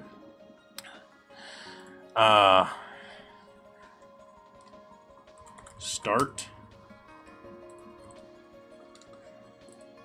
Doesn't use these args, so we'll just do that. Oh yeah, no, exactly, Mr. Shoji. I do those kinds of things all the time. There's a word I'm going to type and I'm like, yeah. I was talking with someone whose name is Tim recently, and every time I write time. So I'm just like, Tim, time. And I'm like, no, delete the E, delete the E. His name's Tim, not time.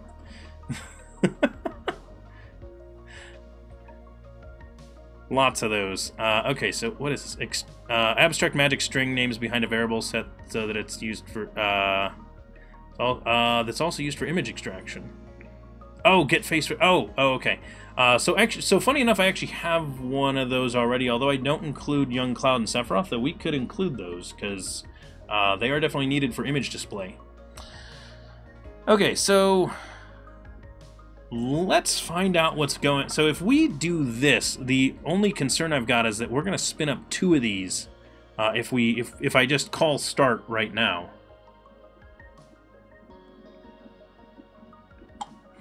Which might not be the worst thing for the default version. But I think in order to make this work, the best approach would be to add a constructor to this instead of calling a public static void main. If we made that not static,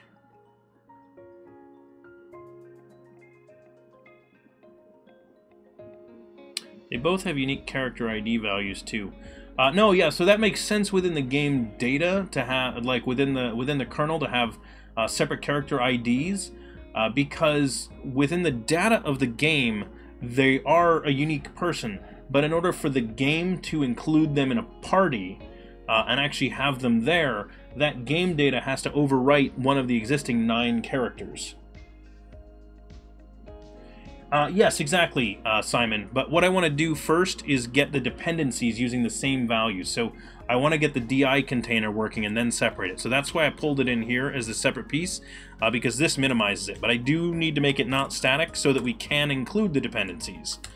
So what dependencies do we need? Right now we need the party status view model to be a thing.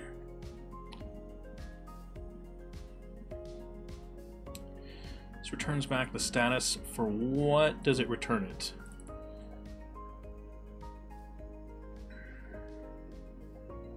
It overwrites it each time. Ooh, that's interesting.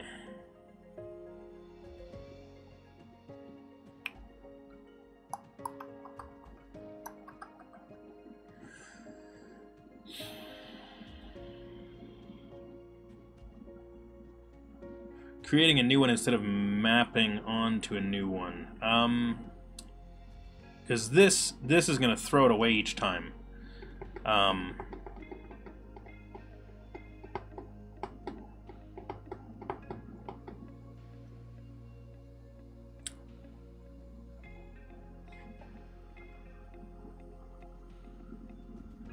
Oh, that's funny. When you get an exception, you just do search for process. Because you're figuring if you threw an exception, it was probably because it couldn't find the process anymore or something. That makes sense. It's just funny. Okay.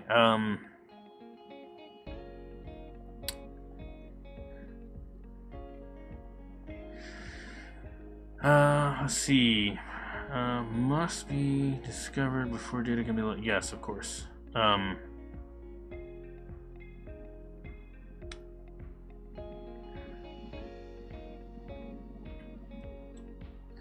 Load data from kernel, start monitoring game, load game, locate game process, start monitoring the game. So this begins the timer, and that's timer elapsed, and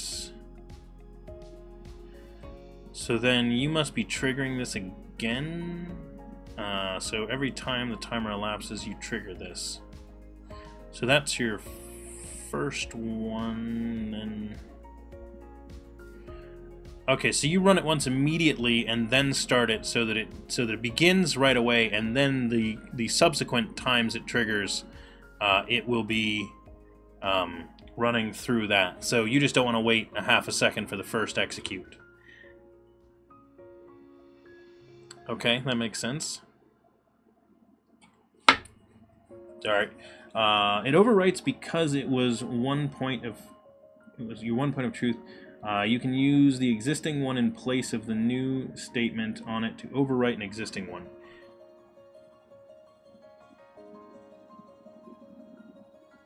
Yeah, exactly. Yes, yes. Because we're going to pull it in, so it will work fine, and we'll create it instead of newing one up there. We're going to create it here. So we're just going to put this here, and we're going to call it the party status view model. What a crazy name. Okay, so if we do that, this should be using the exact same one, so we can just make it read-only for now. And then in here, instead of creating a new one,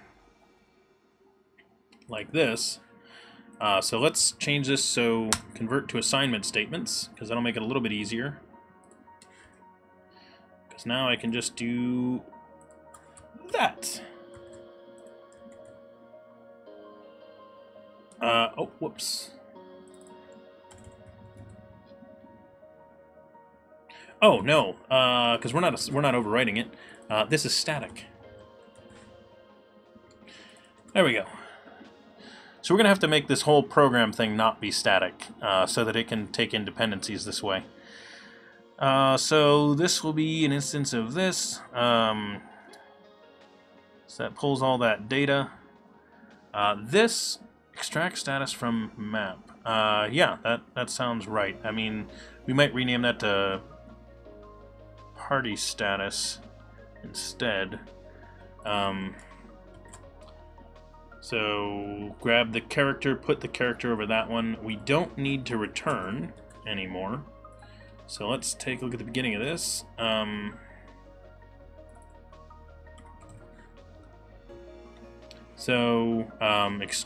Extract status from map. So maybe update status from map. We are extracting the data, but I want to make sure that we're clear on the name, that we have a side effect, that we're actually doing that. What's that interpolated string coloring? This right here? Oh, okay, I see what you're asking me, huh? I will explain. I can go back to read-only as your... yeah, I think I did. Yeah, it's back to read-only. Here's the coloring. So this is... here's my string. The actual just text in the string, so notice the colons here, they match with the color of the actual, like, string quote here. These are local variables, so because time is a local variable, it just includes the local variable there. These are symbols that are irrelevant to the string itself, so they're just standard symbols, so they're using that white and gray color respectively. In here, this is just you did a literal value, so and just a number literal, so that's the coloring for a number literal. And this here is the string format coloring. So that bright green is indicating the string format. Because essentially what we've said is, you know, take the time and divide by the amounts in order to get the different parts, and then use that for these pieces. So this is essentially, you know, figuring out from a big time value that's in seconds. We're taking the number of seconds, dividing it into the hours, the minutes, and then the remaining seconds. So, yep, that's all it is. And we only want to display 2 digits for each one, so the idea being, like, if it came up with anything, you know, weird, you know, like, just always display it as 00. So, if this came up as 1, for example, don't display it as 1, because we don't write time as, like, 1:1, you know, you'd do that as, like... You might do like 1:01, but in this it's going to force it to be 01:01:01, for example, at like 111. Okay. As the quick explanation of what was being done there. So there's got to be complaints about other calls to static methods or something in here. There we go. Oh, I did this without actually renaming it. Derp. My bad. We don't need to update this party status when we do it, we just need to call it. This is now going to complain because this can't be static anymore.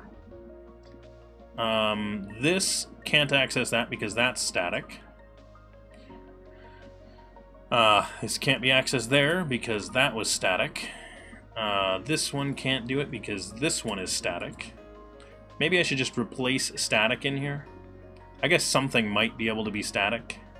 Like this might be able to because it's not referencing anything else. Yes, exactly. Yes, the neon green. Nope, that is a VS default for a string format within that. So if it's a string format, it's going to be that color. Isn't there any .NET type that can do that conversion? Yes, so Simon, there should be, actually. We should be able to do it as a, I mean... The thing is, Simon, I don't want to go fix that code. I don't want to go back and fix all the code right now, because, so we could do it as a time span.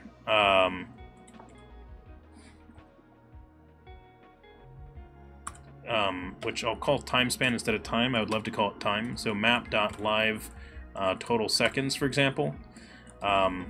We just have to take this and say time span from seconds, and then that becomes a .NET type that includes time span dot hours. So see. So yes, we can do that. We don't have to do the math ourselves. There is a built-in type that does it if we want to do that. And in fact, I'm betting that we could even just do a display from this. But again, remember, get it working first, then make changes. So this is exactly what you said, Simon, which is get it working first, then go make changes. Yep, exactly. That is a good point. We should put it to do.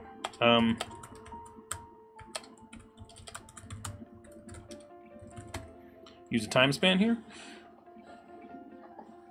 Yeah, exactly. And it's one of those like, yeah, that works fine. Yeah, I think the idea is that if Mr. Shoji didn't know that you could just use the time span thing, it works. Make it work, then make it good, then only if you need to make it fast. Correct, Robert Tables. That is a good way of doing things.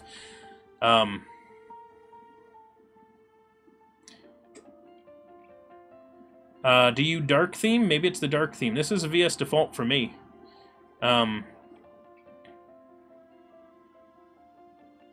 So, I don't know. Build. What do we got? Alright, so it does build now, so awesome. Let's try and run it. So, the one thing we're going to need to do, this view model, our app. So I have some code I need to extract out of mine too that we have not done yet. This, I don't want it living here. This is service registration. I don't want this in the app.xaml.cs file. It needs to get called from here, but I don't want it to actually live here. So where did I wire up our view models? Right here. Services dot add. We want to keep one copy of this. So single copy of that. Only one, because we do need to reference it and track the status across this piece. And then the other thing that we need to do is spin up the Tseng program. So, in order to do that, let's add this maybe by chatbot, because that is our equivalent one-ish, sort of. Okay. Now when I do this, it should automatically make the reference to Tseng for us, which it's going to live somewhere else eventually, but for now it's going to reference Tseng. And so we'll have an instance of Tseng available.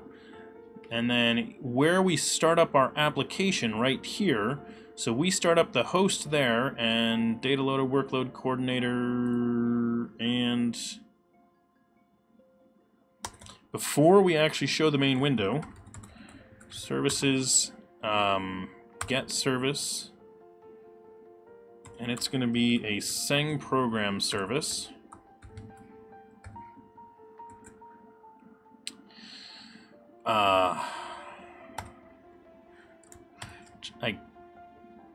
You know what? I'll make it a field. Just so that we make sure it doesn't get garbage collected or anything. Like, it shouldn't, but like just in case, we'll make it a field so that it really sticks around. Tseng program start. Hang on, let me check out what's going on in chat.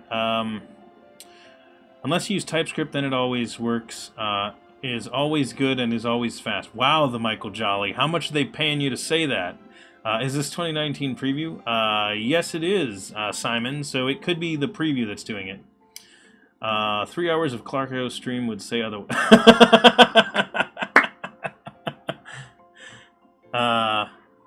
Yeah, that's cool. I was written before I got jumped, being told I should make it public. Oh, yeah.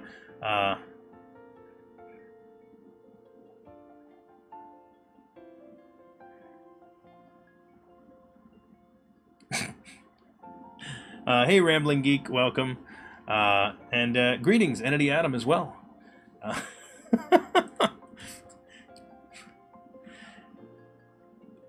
Oh, yeah, I don't do that right now. Okay. So, let's find out what happens. So, we need to modify our status page to check the correct location. So, we made a controller called our API controller, and we called it the party controller. The party controller. Instead of API status, we're going to call API party. Maybe I should have called it party status, but that's fine. So receive pushes instead, so that's okay. Do we call any other APIs?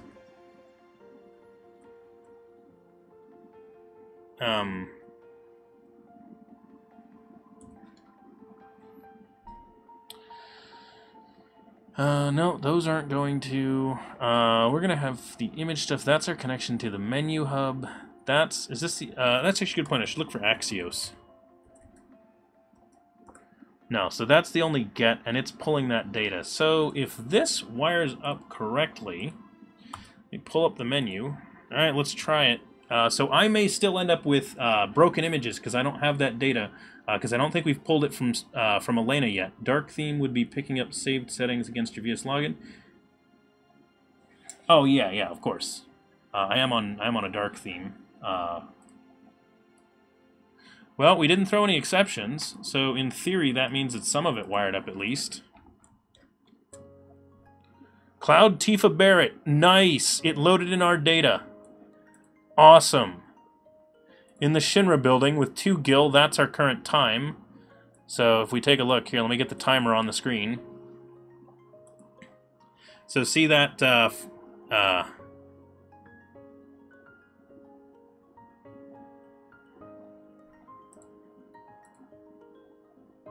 so the game only registers time changes while I'm in it, so that's why the time's not just ticking.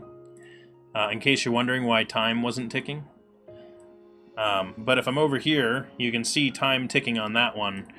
And let's use chat commands. So there it is. So that is actually, so this arguably now is Tseng, and it is getting these menu updates. And notice they transition at the same time, which is so cool. I really think that is awesome. So you can now just play this game, and the neat thing is, like, notice it has our character health. So that's the stuff that Tseng was built, that Tseng has, is all the party statusy stuff. So let me go ahead and well, what's Tseng gonna do when I close this? I actually don't know how well Tseng handles that. The application disappearing. Let me load up a different game because I messed with that one. I'd already run our popper command. Okay, so here's our game. Oh, I no longer have it pulling the menu color. That's why it's not updating. That was me that did that. Sorry. Okay, so we can change the menu color to that, or we can go to random.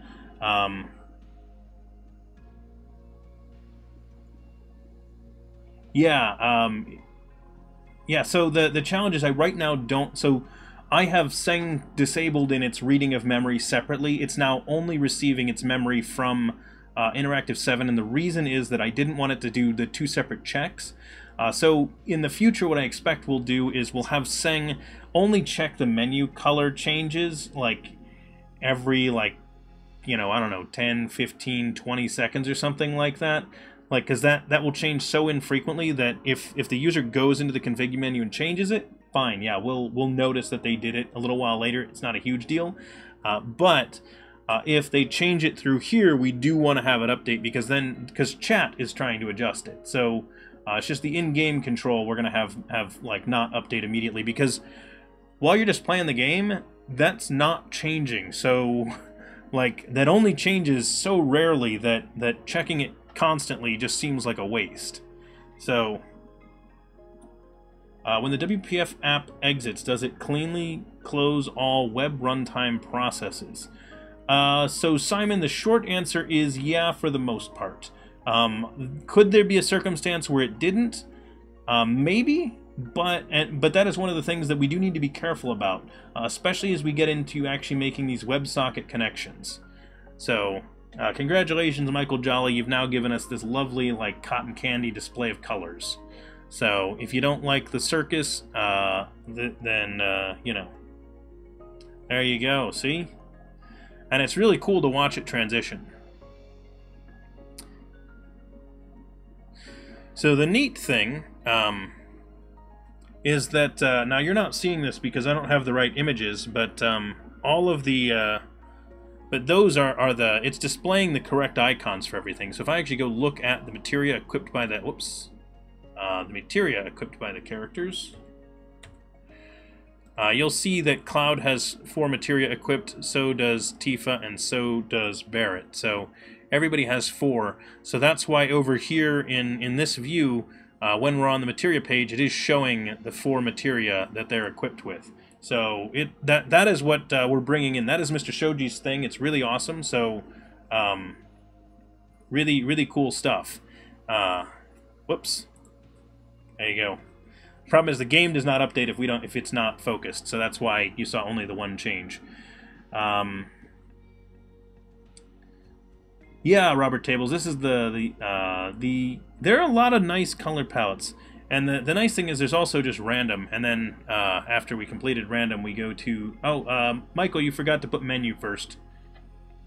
Yeah, exactly. No, here you go, everyone. Watch please, whoops, not random, rainbow. I know how to type. So yeah, that's what we're building. So when you trigger rainbow, this is what it does.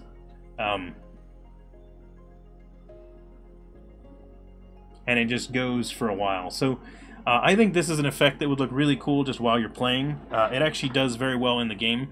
Yeah, sadly, Michael, that will only go to, well, first off, you only did 3 colors, but yes, Mr. Shoji. Robert Tables has a very good name reference there. Little Bobby, we call him, actually. Call him Little Bobby Tables.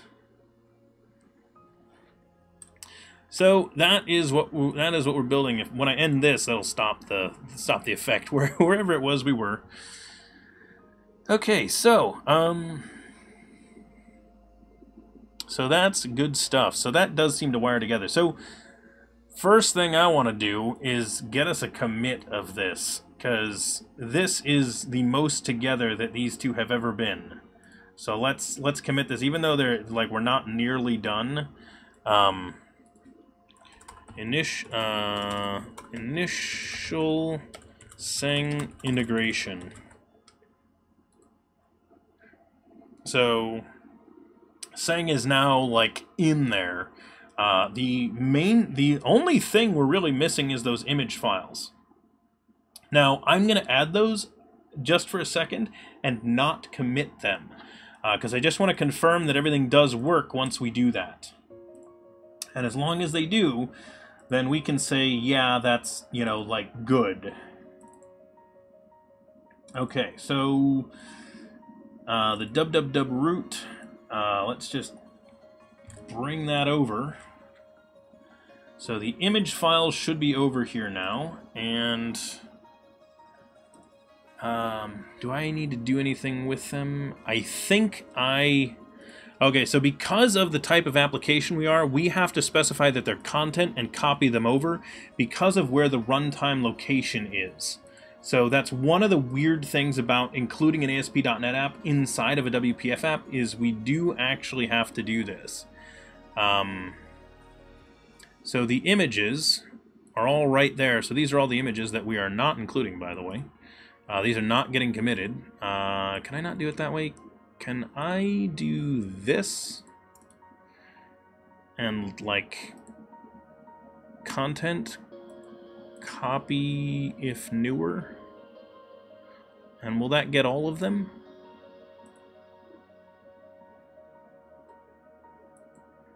Whoops. Okay, it looks like it did. Awesome. Unpin. Alright, let's try it. Let's see what happens. So it should build and copy those image files into the bin folder of the application, which means that those will be sitting in a folder right next to the... there'll be a www root folder with our WPF. Are those images in the git ignore? No, Simon, I might git ignore them, but I'm just not going to commit them right now because I just want to do this as a test, just to confirm that our integration really is working right, because I have not tried it yet. Oh, wow! Oh, it already... Whoa! It just started working! That's so funny! There it is! So that's actually what it's supposed to look like. That's hilarious that it just wired together. Didn't even need to do anything. Nice. Exactly. So I don't. So I don't want to commit them even once. I don't even want them in this repository because I don't want to. I don't want to worry about that at all. I have to refresh to get the slots backgrounds.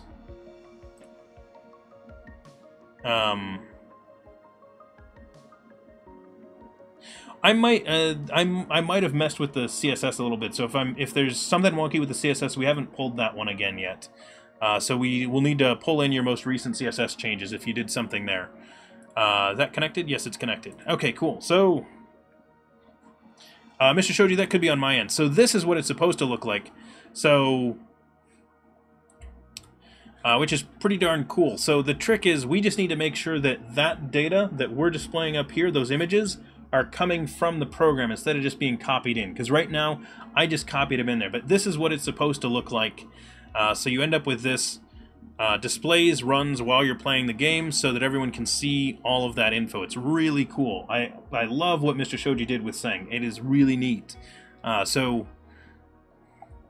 let's go ahead and grab the CSS and we'll take a look at what's different and then try to make it work. Do you like this particular game? Is this something that drew you into the idea? Yes, so Robert Tables, this is one of my favorite games, and it's actually getting a remake next year, but this is the original version. So I have played mass tons of this game. I would literally play this game for like 80 hours in a row over a weekend, just playing through it as many times as we could, as fast as we could. You know, we'd be like, oh, we got a long weekend, cool. Like, you know, when you get those like, I don't know if you remember way back when you were in high school, like in the 50s or whatever, you probably had. Just kidding. You probably had like long weekends and things. So whenever we'd have like long weekends or something like that, or over the summer, a friend of mine and I would actually just sit around and just play this, because yeah, it was a very, very fun game. This or Final Fantasy VIII actually. The 50s. Well done, little Bobby Tables. Little Bobby's not so little anymore. Yeah, the 50s, just like it was. Yeah, just like it was yesterday. Yeah. Halfway through extracting those as tasks in Atlanta. Yeah. Not very familiar with the project. How does the application listen for commands? Oh, yeah. So there is actually a Twitch chatbot that is wired in as well, James. So if you took a look at our application startup that we were looking at, you would notice that we initialized a few things. There is... this just loads in any data that we have saved from a previous time running it. This is the thing that coordinates any time we have workloads that need to process in in a specific order, like they need to be synchronized in some way. This does that. This is the Tseng that we just included. And if you take a look inside of our, where did we start the chatbot? Where do I start that? Did I include that in here? Maybe I did that in here.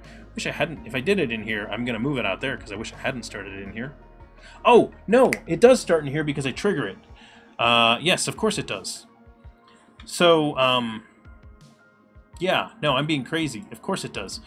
So let me show you. When you click this button right here, this connect button, that is actually where we initialize our chat bot, and that is just a separate, you know, section of our code that connects to Twitch, and it is listening for all chat stuff. So it is actually checking every single command that is, every single message that is sent into Twitch chat. Every single one gets processed.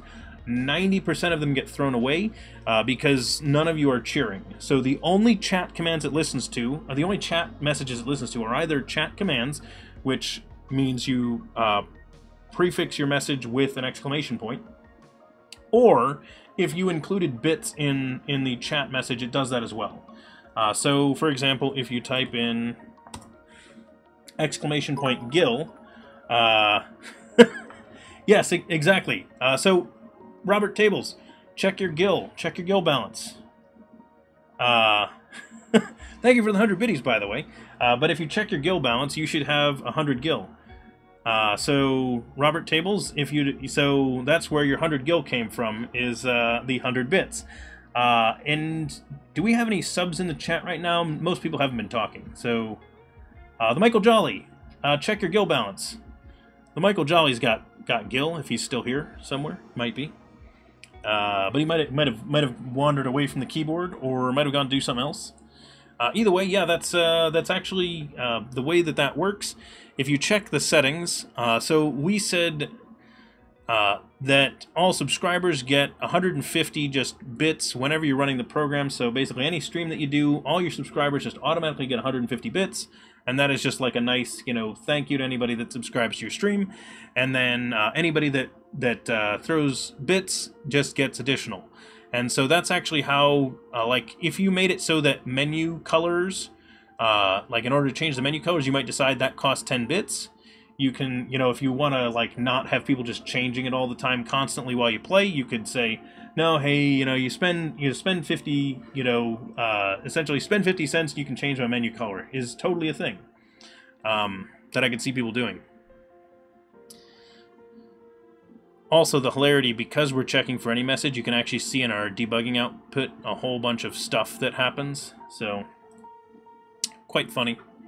So yeah, that's what we're setting up here. So I am not going to commit those images, because that would be a terrible, terrible idea. Because while it does work really well and looks really cool, I don't want to deal with the ramifications of you know, an angry Squaresoft not being okay with that. So there we go. And the nice part is, this is still here. Ha! Look, I can even refresh and it's still there. That's what I call victory right there. So, okay, cool. Let's go ahead and grab the current version of the site CSS, because Mr. Shoji assures me that I am missing some. And I am sure that Mr. Shoji is correct.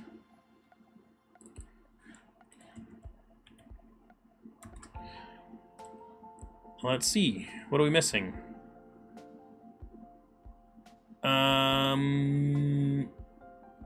That's just the default background color.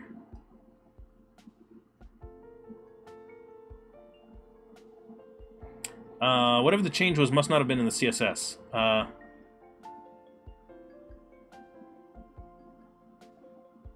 Oh! Well, okay, that's fair, Mr. Shoji. We could use that one. Yeah, so this is the adjustment that I suggested. You could put this all in one background line. Now, the funny thing is, I can't make this work in Vue in the binding. I think it's a problem with using multiple binding values. I'm not sure. So I had to separate it in mine. So that's the challenge. When binding with Vue, we ran into the problem, which I'm betting you did not run into, because I don't remember if you had that bound the same way in Vue that I was using. So let's take a look. Yeah, see, you did it as one border, but I'm betting then when you change the color, you didn't do it with a binding. I bet you're just setting it again, aren't you? Yeah, so you're just setting it again when you receive the value. So I can do that, but then I don't get the binding on it. The challenge is this. When I bind it with multiple values, it's not okay with that. I'll show you what I mean. So if I go up here, so I actually have it bound to those right now. So I have the 3 layers all separately bound, but if I combine it and do that as a single property, it gets angry and doesn't work anymore. So I don't know. Oh, so you can still bind it as 3. If you do the 3 separate ones, it still binds this way.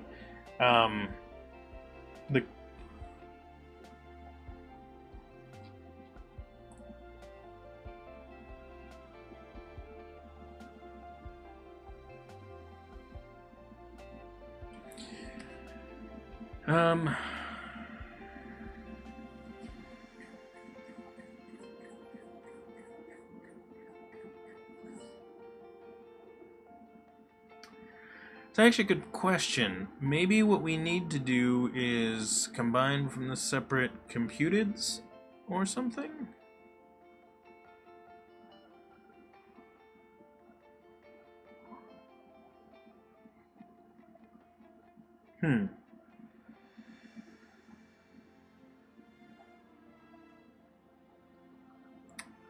Earlier on you had 2 different bits on it. One had a new background statement every line, one didn't. Yeah, yes. Earlier on I was in the different approach. So keep in mind I can also write it like this. I can do the binding directly in here and just say background this and then match this way. So if I do it like this, this is also a valid way of writing this. Whoops. I don't know why that didn't wire together nicely. So I can do this as well, and then change these structures.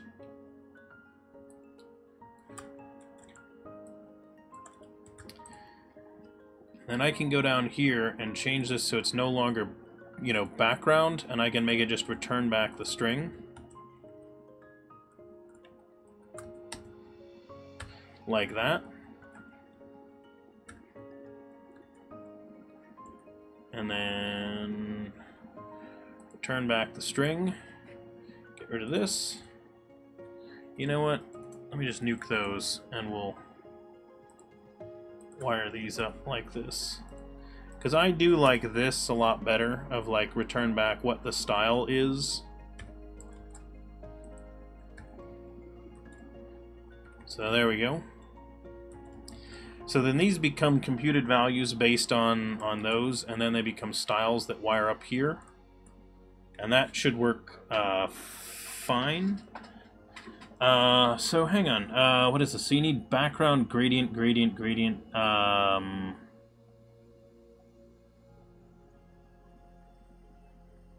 Yeah.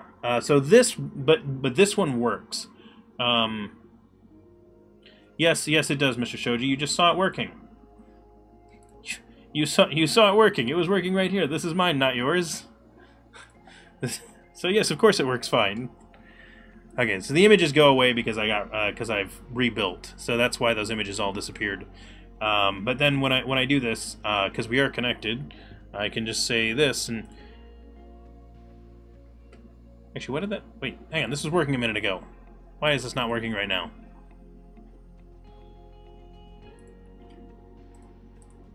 Hang on.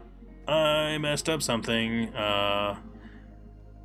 Top left, bottom left, top right, bottom right. Okay. That's one of each. That's fine. Oh, you know what I should have done? Looked here and just did this. What's breaking? Oh, I closed the app. Dang it. Alright, hang on. Restart the app.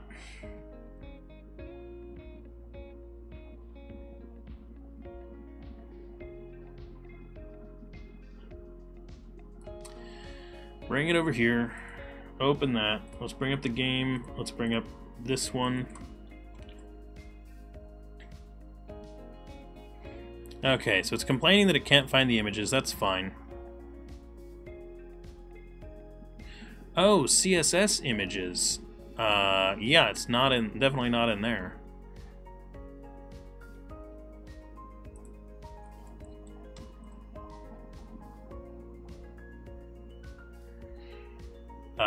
What was I gonna do? Yes, this.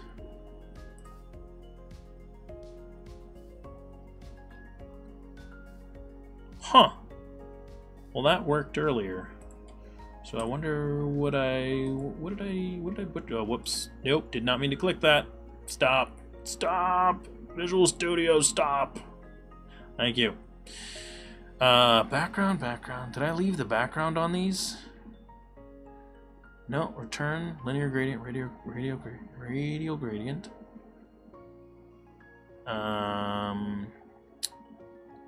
It's like these aren't updating. When I update that,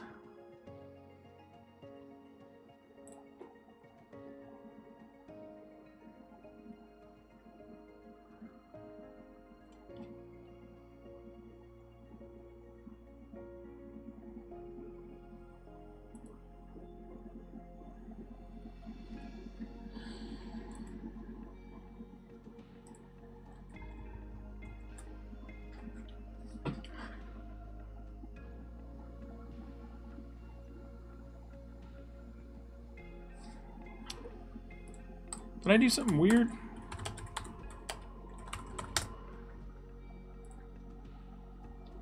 I didn't do anything weird, did I? Is actually no.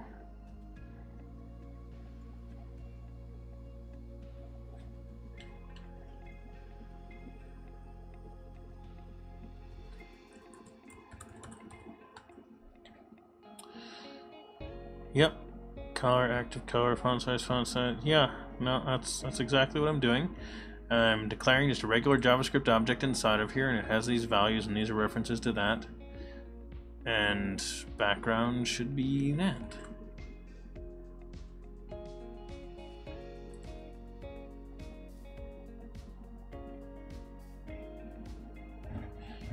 Does background need to be inside or outside of the braces in this instance? Inside. That's exactly where it goes. It needs to be inside like that.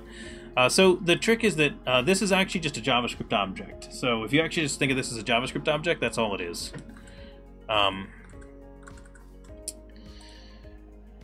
It'd be the same thing if I bound it outside of there as well. Because you can, yeah, so you can bind direct to an object like this, and then that's just an object. And then that's the exact same thing.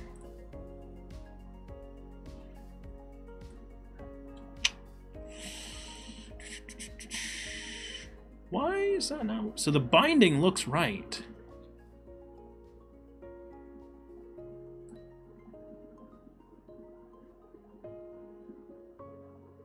Well, I messed something up. Anyway.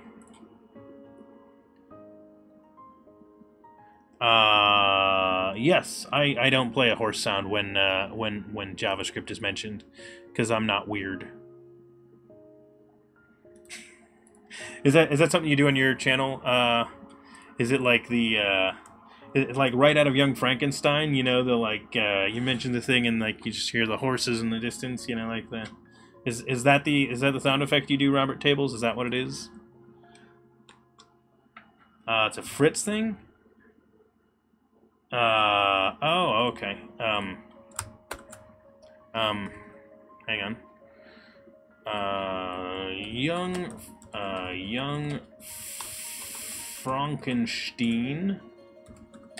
Horse sound.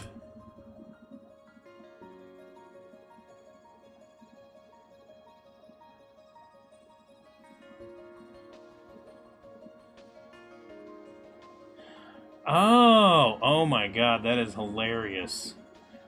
The horse in Young Frankenstein reacts violently.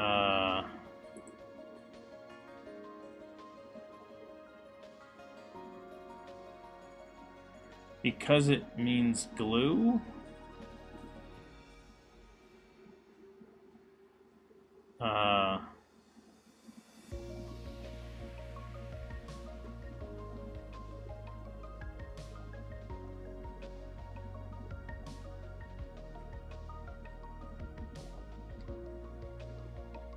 No, that's not what it is.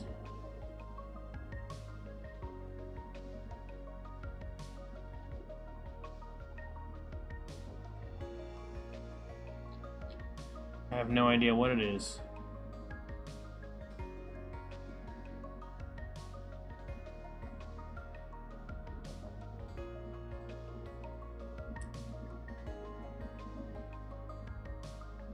Huh. Anyway, I'll look it up later. Let's see. Horses are still used to make glue. Yeah, but that's apparently not what the joke is about, Desert Griffin. It's apparently something else, but I don't know. I'm not going to read a whole thing just to find out what that joke was. But either way, one of the characters in that movie, whenever her name is mentioned, you just hear horses in the distance. You know, like you hear, like scared horse sounds. Which I'm wondering if maybe that's what Fritz is alluding to with that. He's making a Young Frankenstein reference, almost. This is running, right? Yes, connected. And this is refreshed. What? Why is it not? What? We're back to the code that worked. Why is it not working? What did we do? What did we do? Let's go to the hub.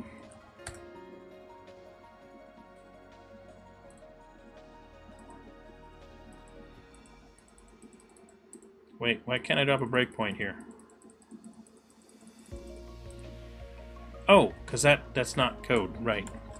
Derp, herp-a-derp, herp-a-derp, derp-a-derp, herp-a-derp. Menu, hub, emitter. This is the one that we wanted. We want the breakpoint there. Okay, so we're definitely calling this. Cool. Confirmed. Let's go to the next spot that there could be an issue. Let's hop down here, bring up the debugger, and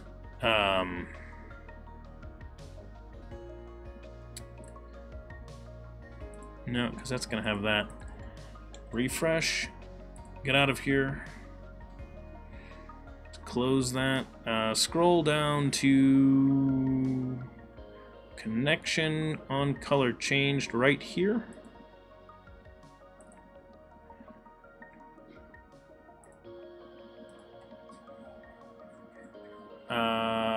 Interesting. Is this the problem? Did that actually go?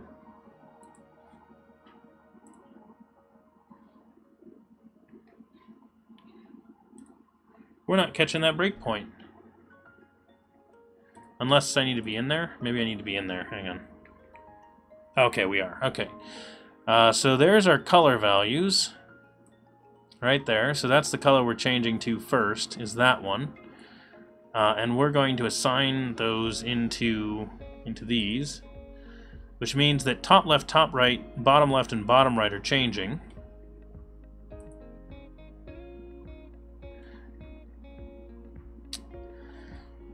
Okay. So that should mean that we run these.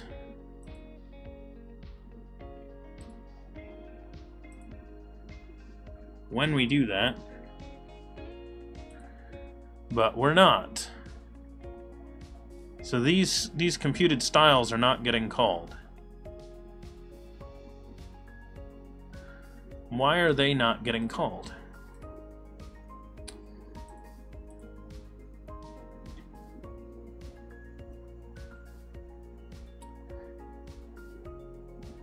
They're right there. Totally getting used in those spots. This worked like just a little bit ago. What the heck's the problem? Why did you stop binding?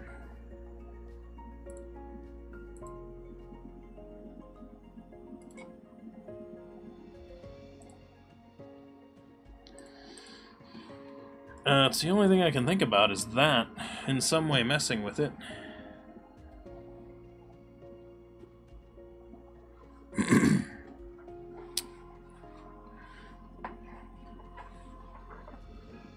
Oh, no, because we didn't change that code, so it should be fine. We're back to the normal code.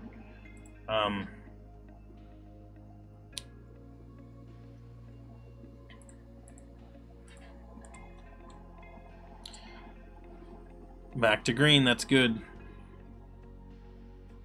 Because that means we no longer have the other code in there that was changing it. So, if we have this, then... Oh! I think I know what the problem was. I think it was that CSS that we had in there, actually, now that I think about it. Let's connect i7 to this. There it goes. It was that. That's hilarious. It was the CSS file the whole time. Our CSS file was killing it. So we need to not have that. Was there an extra layer or something? Yes. So I think it might have been the border layer that was adding it, because the border layer was adding in the background. So that might have been what was killing it. So essentially the border was over top of ours. So the change, I think, might have been happening, but we weren't seeing it. I'm not sure. Something like that. But yay, that works. Okay, so... Woohoo.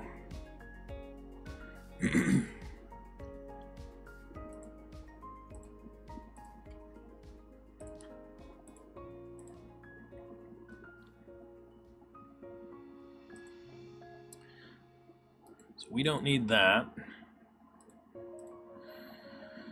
I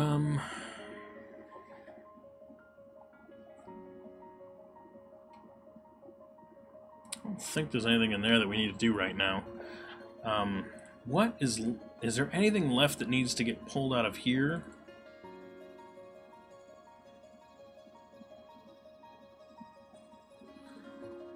No, we don't need to do that. Oh, we were gonna pull the Tseng icon potentially. Yeah, I guess the question. Actually, let's wait and get a new one. Anything else? No, I think that's good. Let's start changing some things then. Let's start bringing it closer together. So let's see what we can do with this code to make them all be the same stuff.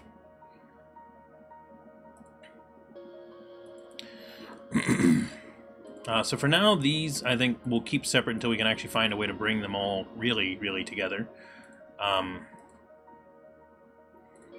Let's have a look in our app XAML.cs. So first off, I wanted to extract our dependency in, let's say, register dependencies. Dependency registrar.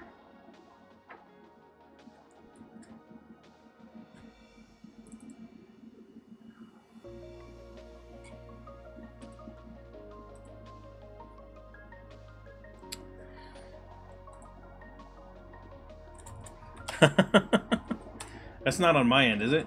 Nope, I'm not dropping frames or anything. Okay, so yes, and I'm well aware that the earlier part was definitely less interesting for you, because you'd already done some of that. It's like, no, this was just moving stuff. Okay, so we need configure services to have what called this. That got called from there, so this could totally be just static, can't it? Static dependency registrar, so public static. What's it? Yeah, okay.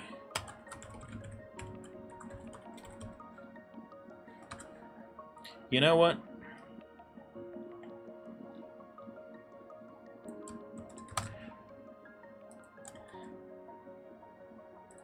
And bring all the types with them, please. Okay, there we go. Public static void configure services, accepts an iService collection, runs this. Great. It has a whole bunch of dependencies on it. This doesn't need to, so now we can say, oops, not that one. This one. This code can all leave this. It does not need to be here. And this becomes dependency registrar dot configure services, and that should let us do this. Boom. So much nicer.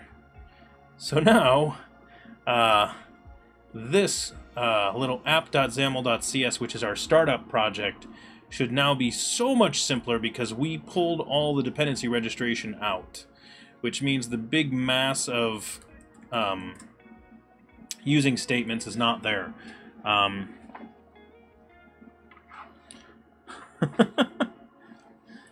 Okay, so that's pulled out. Let's say extract dependency registration. So I wanted to pull that because my code needed that. Just straight up, it was getting kind of nasty in there. So now app startup looks simpler.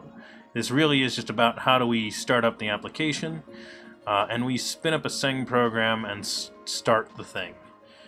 So that actually works pretty well. Let's see if we can't get a little bit of shared use out of some of these pieces where we have duplicates also. So what are our duplicates right now?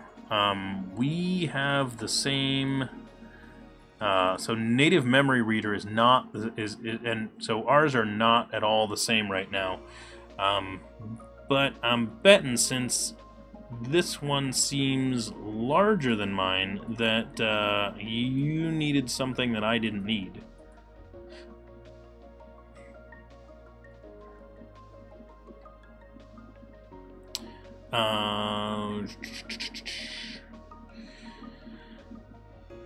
Oh, that's funny. Yours takes in the process in the constructor.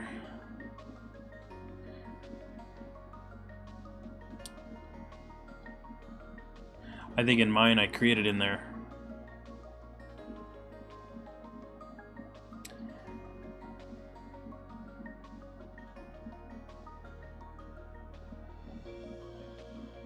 Basically the same thing. I have a feeling you're using a read. Let's look at the top. Process VM read. Yeah, I can't get away with read. I have to write.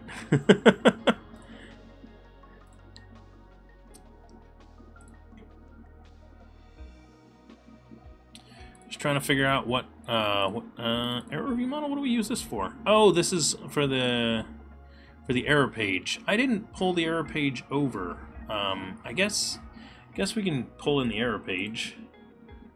I hadn't actually pulled it, so let's do that real fast. So Tseng views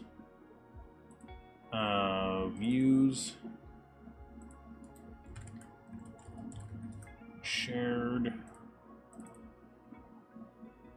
I don't have a shared layout because I didn't think they really needed them, to be honest. So I didn't use it because we're not really building a web app, so like the concept of, you know, continuity between pages doesn't really exist. About all we'd get from that is like sharing like which libraries they reference for which stuff, but I'm not even sure how much of that's going to map. So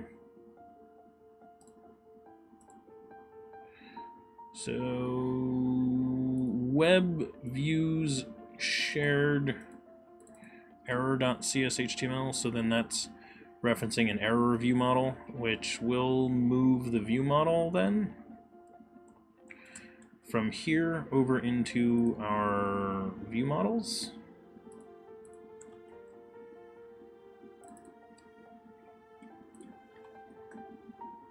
Whoops.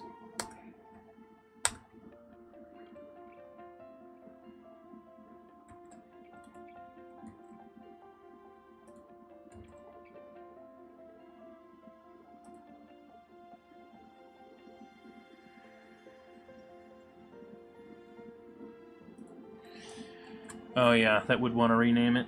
ReSharp is going to complain about those. Unless I tell it that FF7 is an acceptable name for things.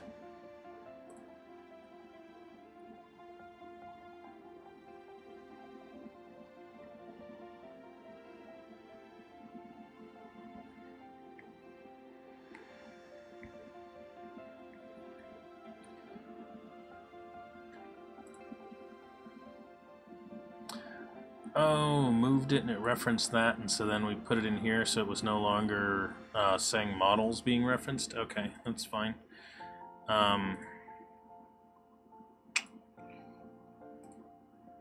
Yep, that's the one right there.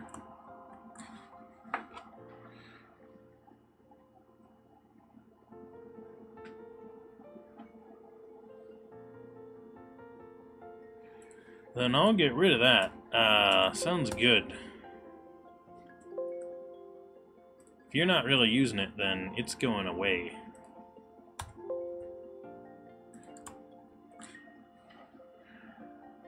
Goodbye.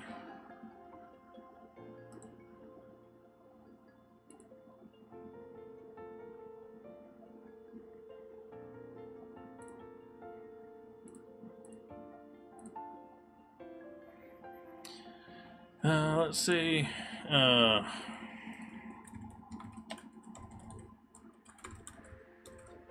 We'll remove the error view model then.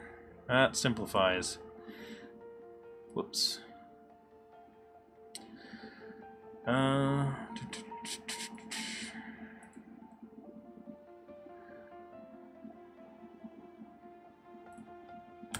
We don't need the folder for it either then.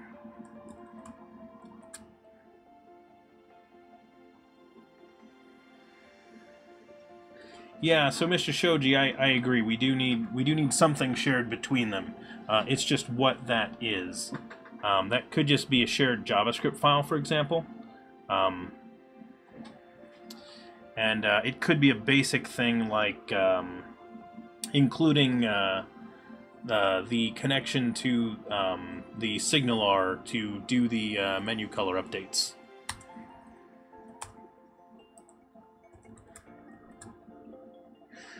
Actually, what changes do we have right now? Oops. Move empty folder. Sorry about the commit for that. Let's do a quick one of these. We're gonna make our coding style match real fast, because Visual Studio should just do like at least some of that stuff, so it should fix up usings and so it should remove all the excess usings and remove like empty white space and things like that. So this should have adjusted white space and usings. So there's a using adjustment. Oh, it's in one of mine. Yep. And then, oh, you might want that skipped. So I'll take a look at what that looked like. So there's an extra one that we weren't using there. There's one of mine where they needed reordering. And some white space just sitting there. This should have... Did I get... Okay, good. I was going to say, like, maybe I didn't get all your usings. Maybe I did get them all, I mean. So there's some white space adjustments. It just searches the project and just finds all those. So this is the questionable one. Is this mine or yours? That's Tseng models. That's yours. So you had these all lined up that way. Let's take a look at what that looks like.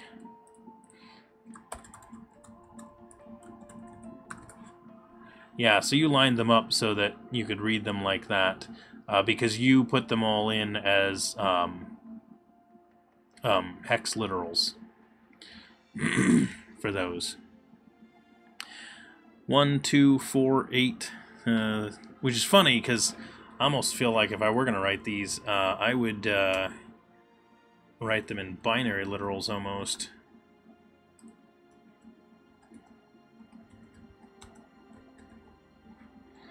Because I think it might be clearer in binary literals than it is in hex literals. Whoops.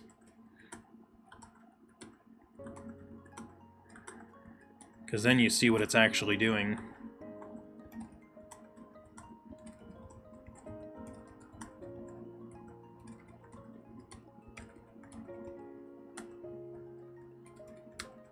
Right? Because that's kind of how, like, what it's actually doing then. At which point, if you were doing that, you'd want to do, like, this.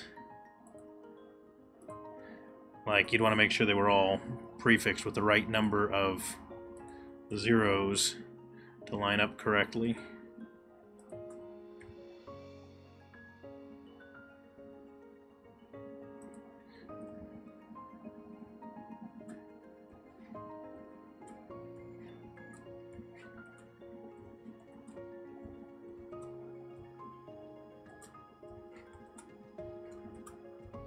So something along these lines. Because then you kind of see the structure that it makes. Yeah, exactly. It's just funny, because like this is kind of what we're doing. But yes, the problem is once you get into the really big numbers down to here, because if we convert this one, it's that long. So, yeah, I think I just put mine in as their actual numbers.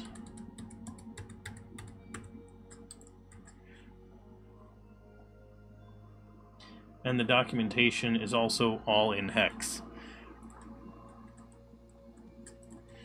Yep, very well could be. I don't think I did mine that way. I think I did mine as literals. I think I did mine as the int values. Yep, mine are the int values. So, which, you know, I can read as those, but yeah, I could do the same thing and convert it to binary, and it is that. Or convert it to hex, and it's that. So then that should match your darkness.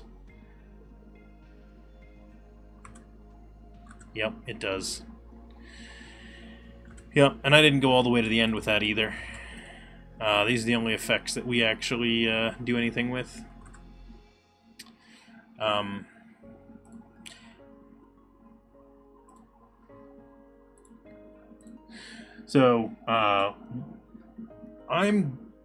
thinking then that we just grab your status effects and use that instead of mine, because I think yours includes all of them, whereas mine does not. So they're both enum.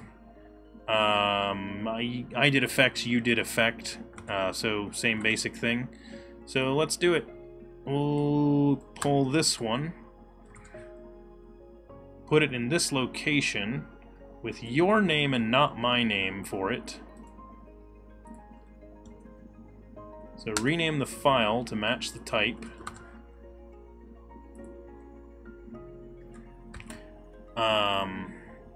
This one will go away. Whoops. And let's see what's using this that needs to get switched. Oh, I guess it's every reference to it needs to get fixed, now that I think about it. Because we changed it off of my name too, and I didn't do a rename for it. But luckily, it's a quick change. Why is this one complaining? Oh, because I need to rename. Yeah, okay. Derp. It's like, what's this one's complaint? Oh, yeah. Because I didn't do a rename, because I was silly.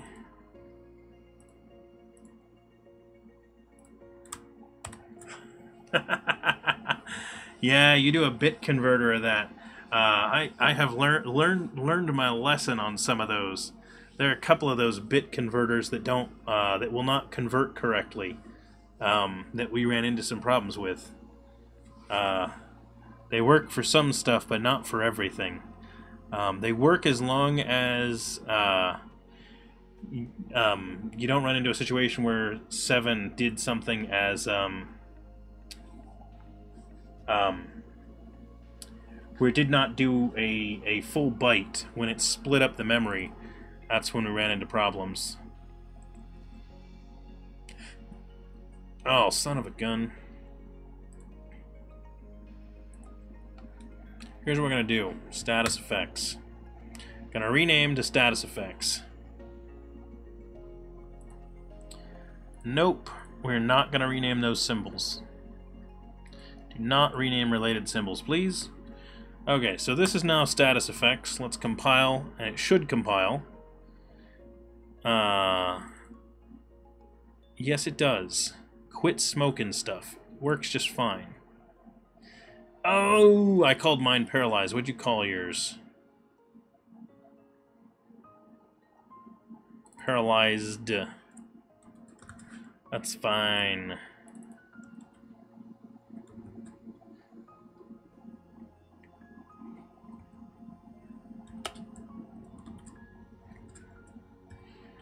There we go. Okay.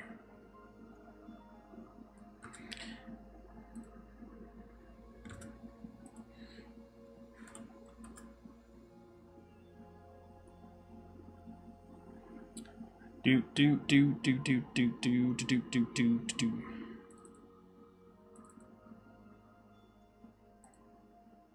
So one of yours, it didn't figure out was this? Oh, maybe we didn't have the import. Maybe because I didn't fix this one first, it didn't get the rename of it. Okay, so now that that's changed, let's...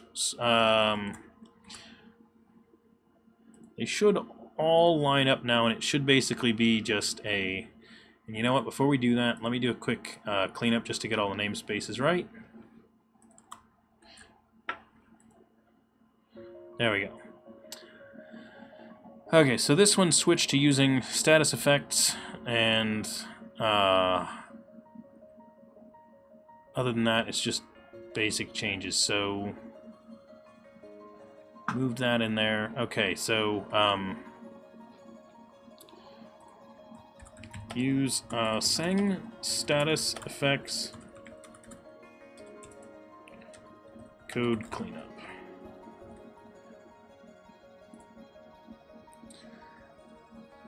Okay, so that is in there. Don't need to worry about those right now.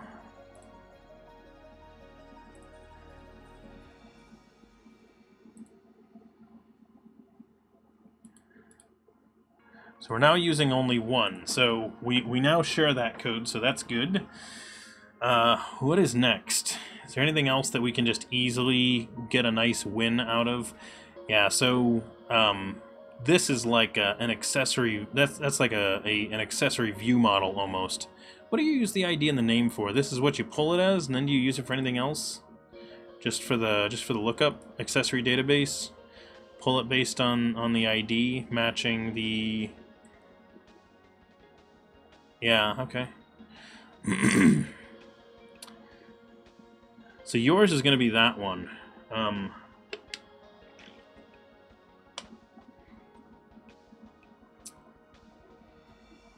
Yeah, names displayed, the ID is that. Almost makes me wonder if we shouldn't simplify the... does make me wonder if we should not simplify the view model. That's the word I'm going for. So, like, the view model doesn't have those. So, status view model...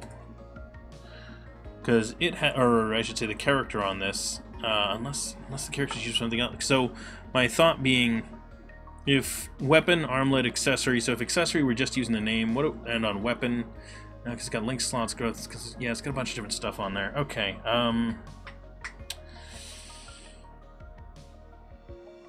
Yeah, that's what I'm thinking. Is if we just make it a string on the character, that makes it a lot easier. For some of these. Yeah, weapon and armor has a lot more things on it. So what I want to distinguish... Here's what I'm trying to go for. So the way that i7 uses weapon, armor, and accessory is different from the way that Tseng does. So, but there's a lot of overlap. So the thought is... items and weapons and things like that, they are how to come up with a phrasing for this. So within Tseng, a piece of equipment is how it's equipped to the character, and never is it treated as its item existence. So if you unequip an item in this game, so if I go and let's make sure we can see it. And I go to the equipment for Cloud. Whoops. Status. Equipment for Cloud. And I change his mithril armlet to a bronze bangle, for example. I can go into the item menu, and I can find that mithril armlet. It's right here. So that's the mithril armlet treated as an item. So if I equip that, and look back in the items, you'll see the mithril armlet is gone, but there's now an iron bangle there instead. So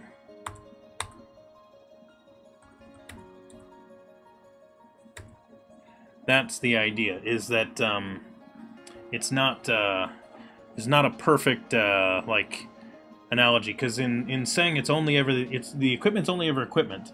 In i7 I have to have a lot of extra complexity to it, because weapon and armor need to have that. So what I'm trying to come up with is where that overlap is going to be, and so it almost like I wonder whether or not like whether it's overkill to pull in the i7 one, because essentially so I don't have linked slots, growth, I don't have these in here. Like specifically this data, if we tack this on to ours and sort of merge them together and just add this, then we end up with all those aspects in there, and then we just have to make sure that when we pull the data, we pull it with these values as well, and then we can do the same thing, because in mine, the weapon, for example, from i7, we have a bunch of extra stuff, so I combined them so that they are an actual like equipment thing. I do all the lookups based on this, so I have that concept built into the objects themselves as static. So it's on the class type, but not really there.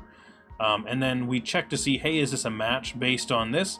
Because we sometimes have to match by equipment ID or by item ID, and so that's why we have multiple IDs for how we look things up. Because they could exist in either aspect. But if we can make it so Tseng does that same check, but based on equipment ID every time, then it could work pretty well. So if we adjust the value here, so if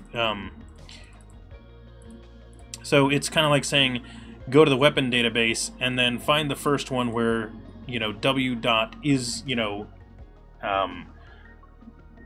get by something ID on, is matched by something ID, then that would be a way to do it. So the weapon database, armlet database, and accessory database looks like just lists. So yeah, so we could adjust to do the same thing. So by that I mean we can make Tseng use the classes that we have. So we've got essentially, we built the database into the class for accessory and armlet and weapon, and materia for that matter. So they are not separate things. So then all we would have to do... oh, is this not getting used at all anymore?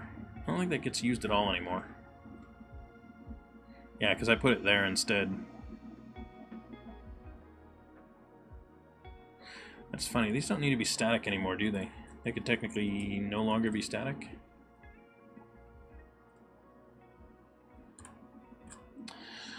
Because we're going to have a single instance of the Tseng program regardless. So yeah, these just need to become static now, no longer static as well. So that is no longer static. It's just running as an instance of this.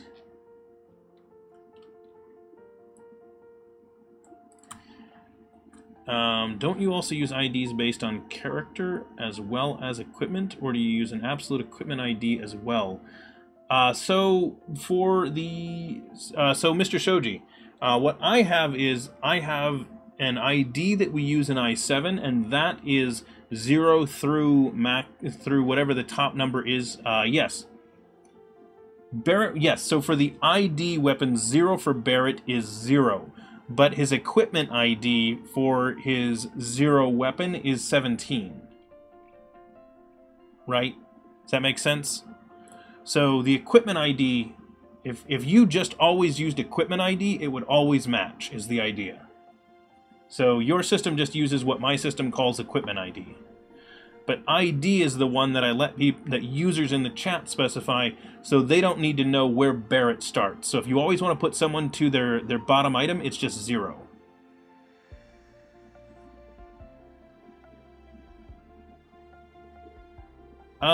Sort of, except I don't pre-filter the list to those. But you can think of it that way. You can think of it that way if you want.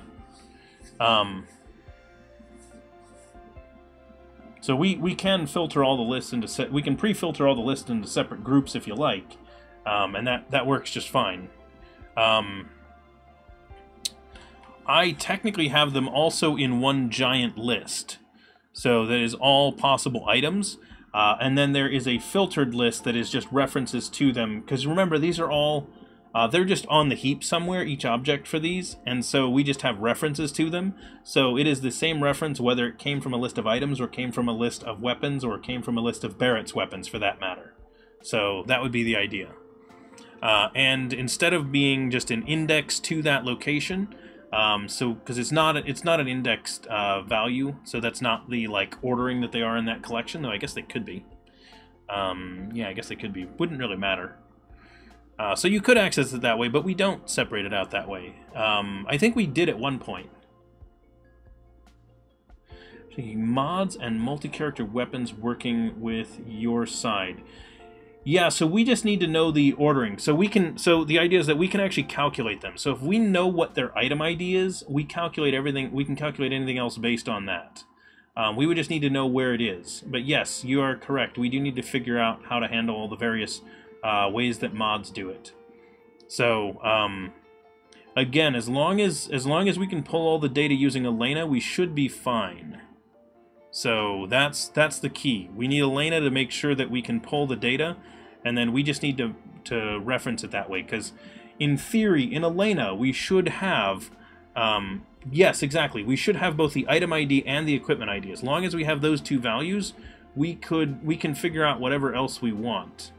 So, and if we can then know which characters can equip them, then we can do that as well.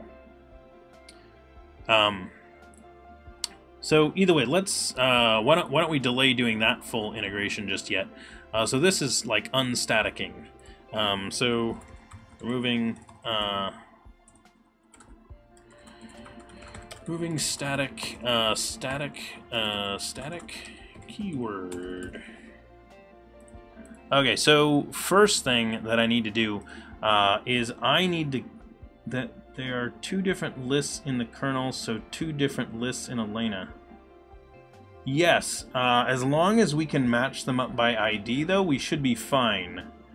I assume that they're like, even if we're matching it by name or something like that, because they're the same, then that would be fine too. As long as there's some way that we can combine them and know that they're the same data. So first thing that I need to make sure that I do is hop over into here, and I am on a branch right now.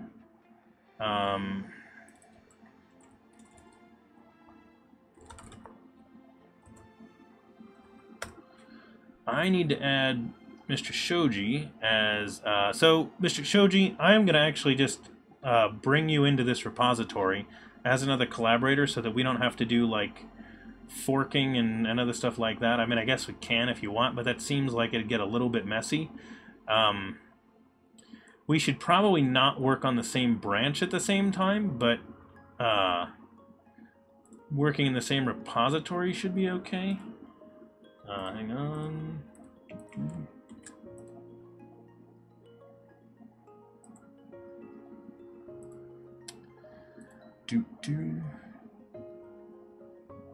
It'll be named. The kernel doesn't actually have any overlapping IDs in the file at all. That is hilarious, Mr. Soji. But yeah, it should work. That's why I'm like, this should work even if it doesn't line up perfectly. Add a collaborator. Shoji. Yep, that's the one.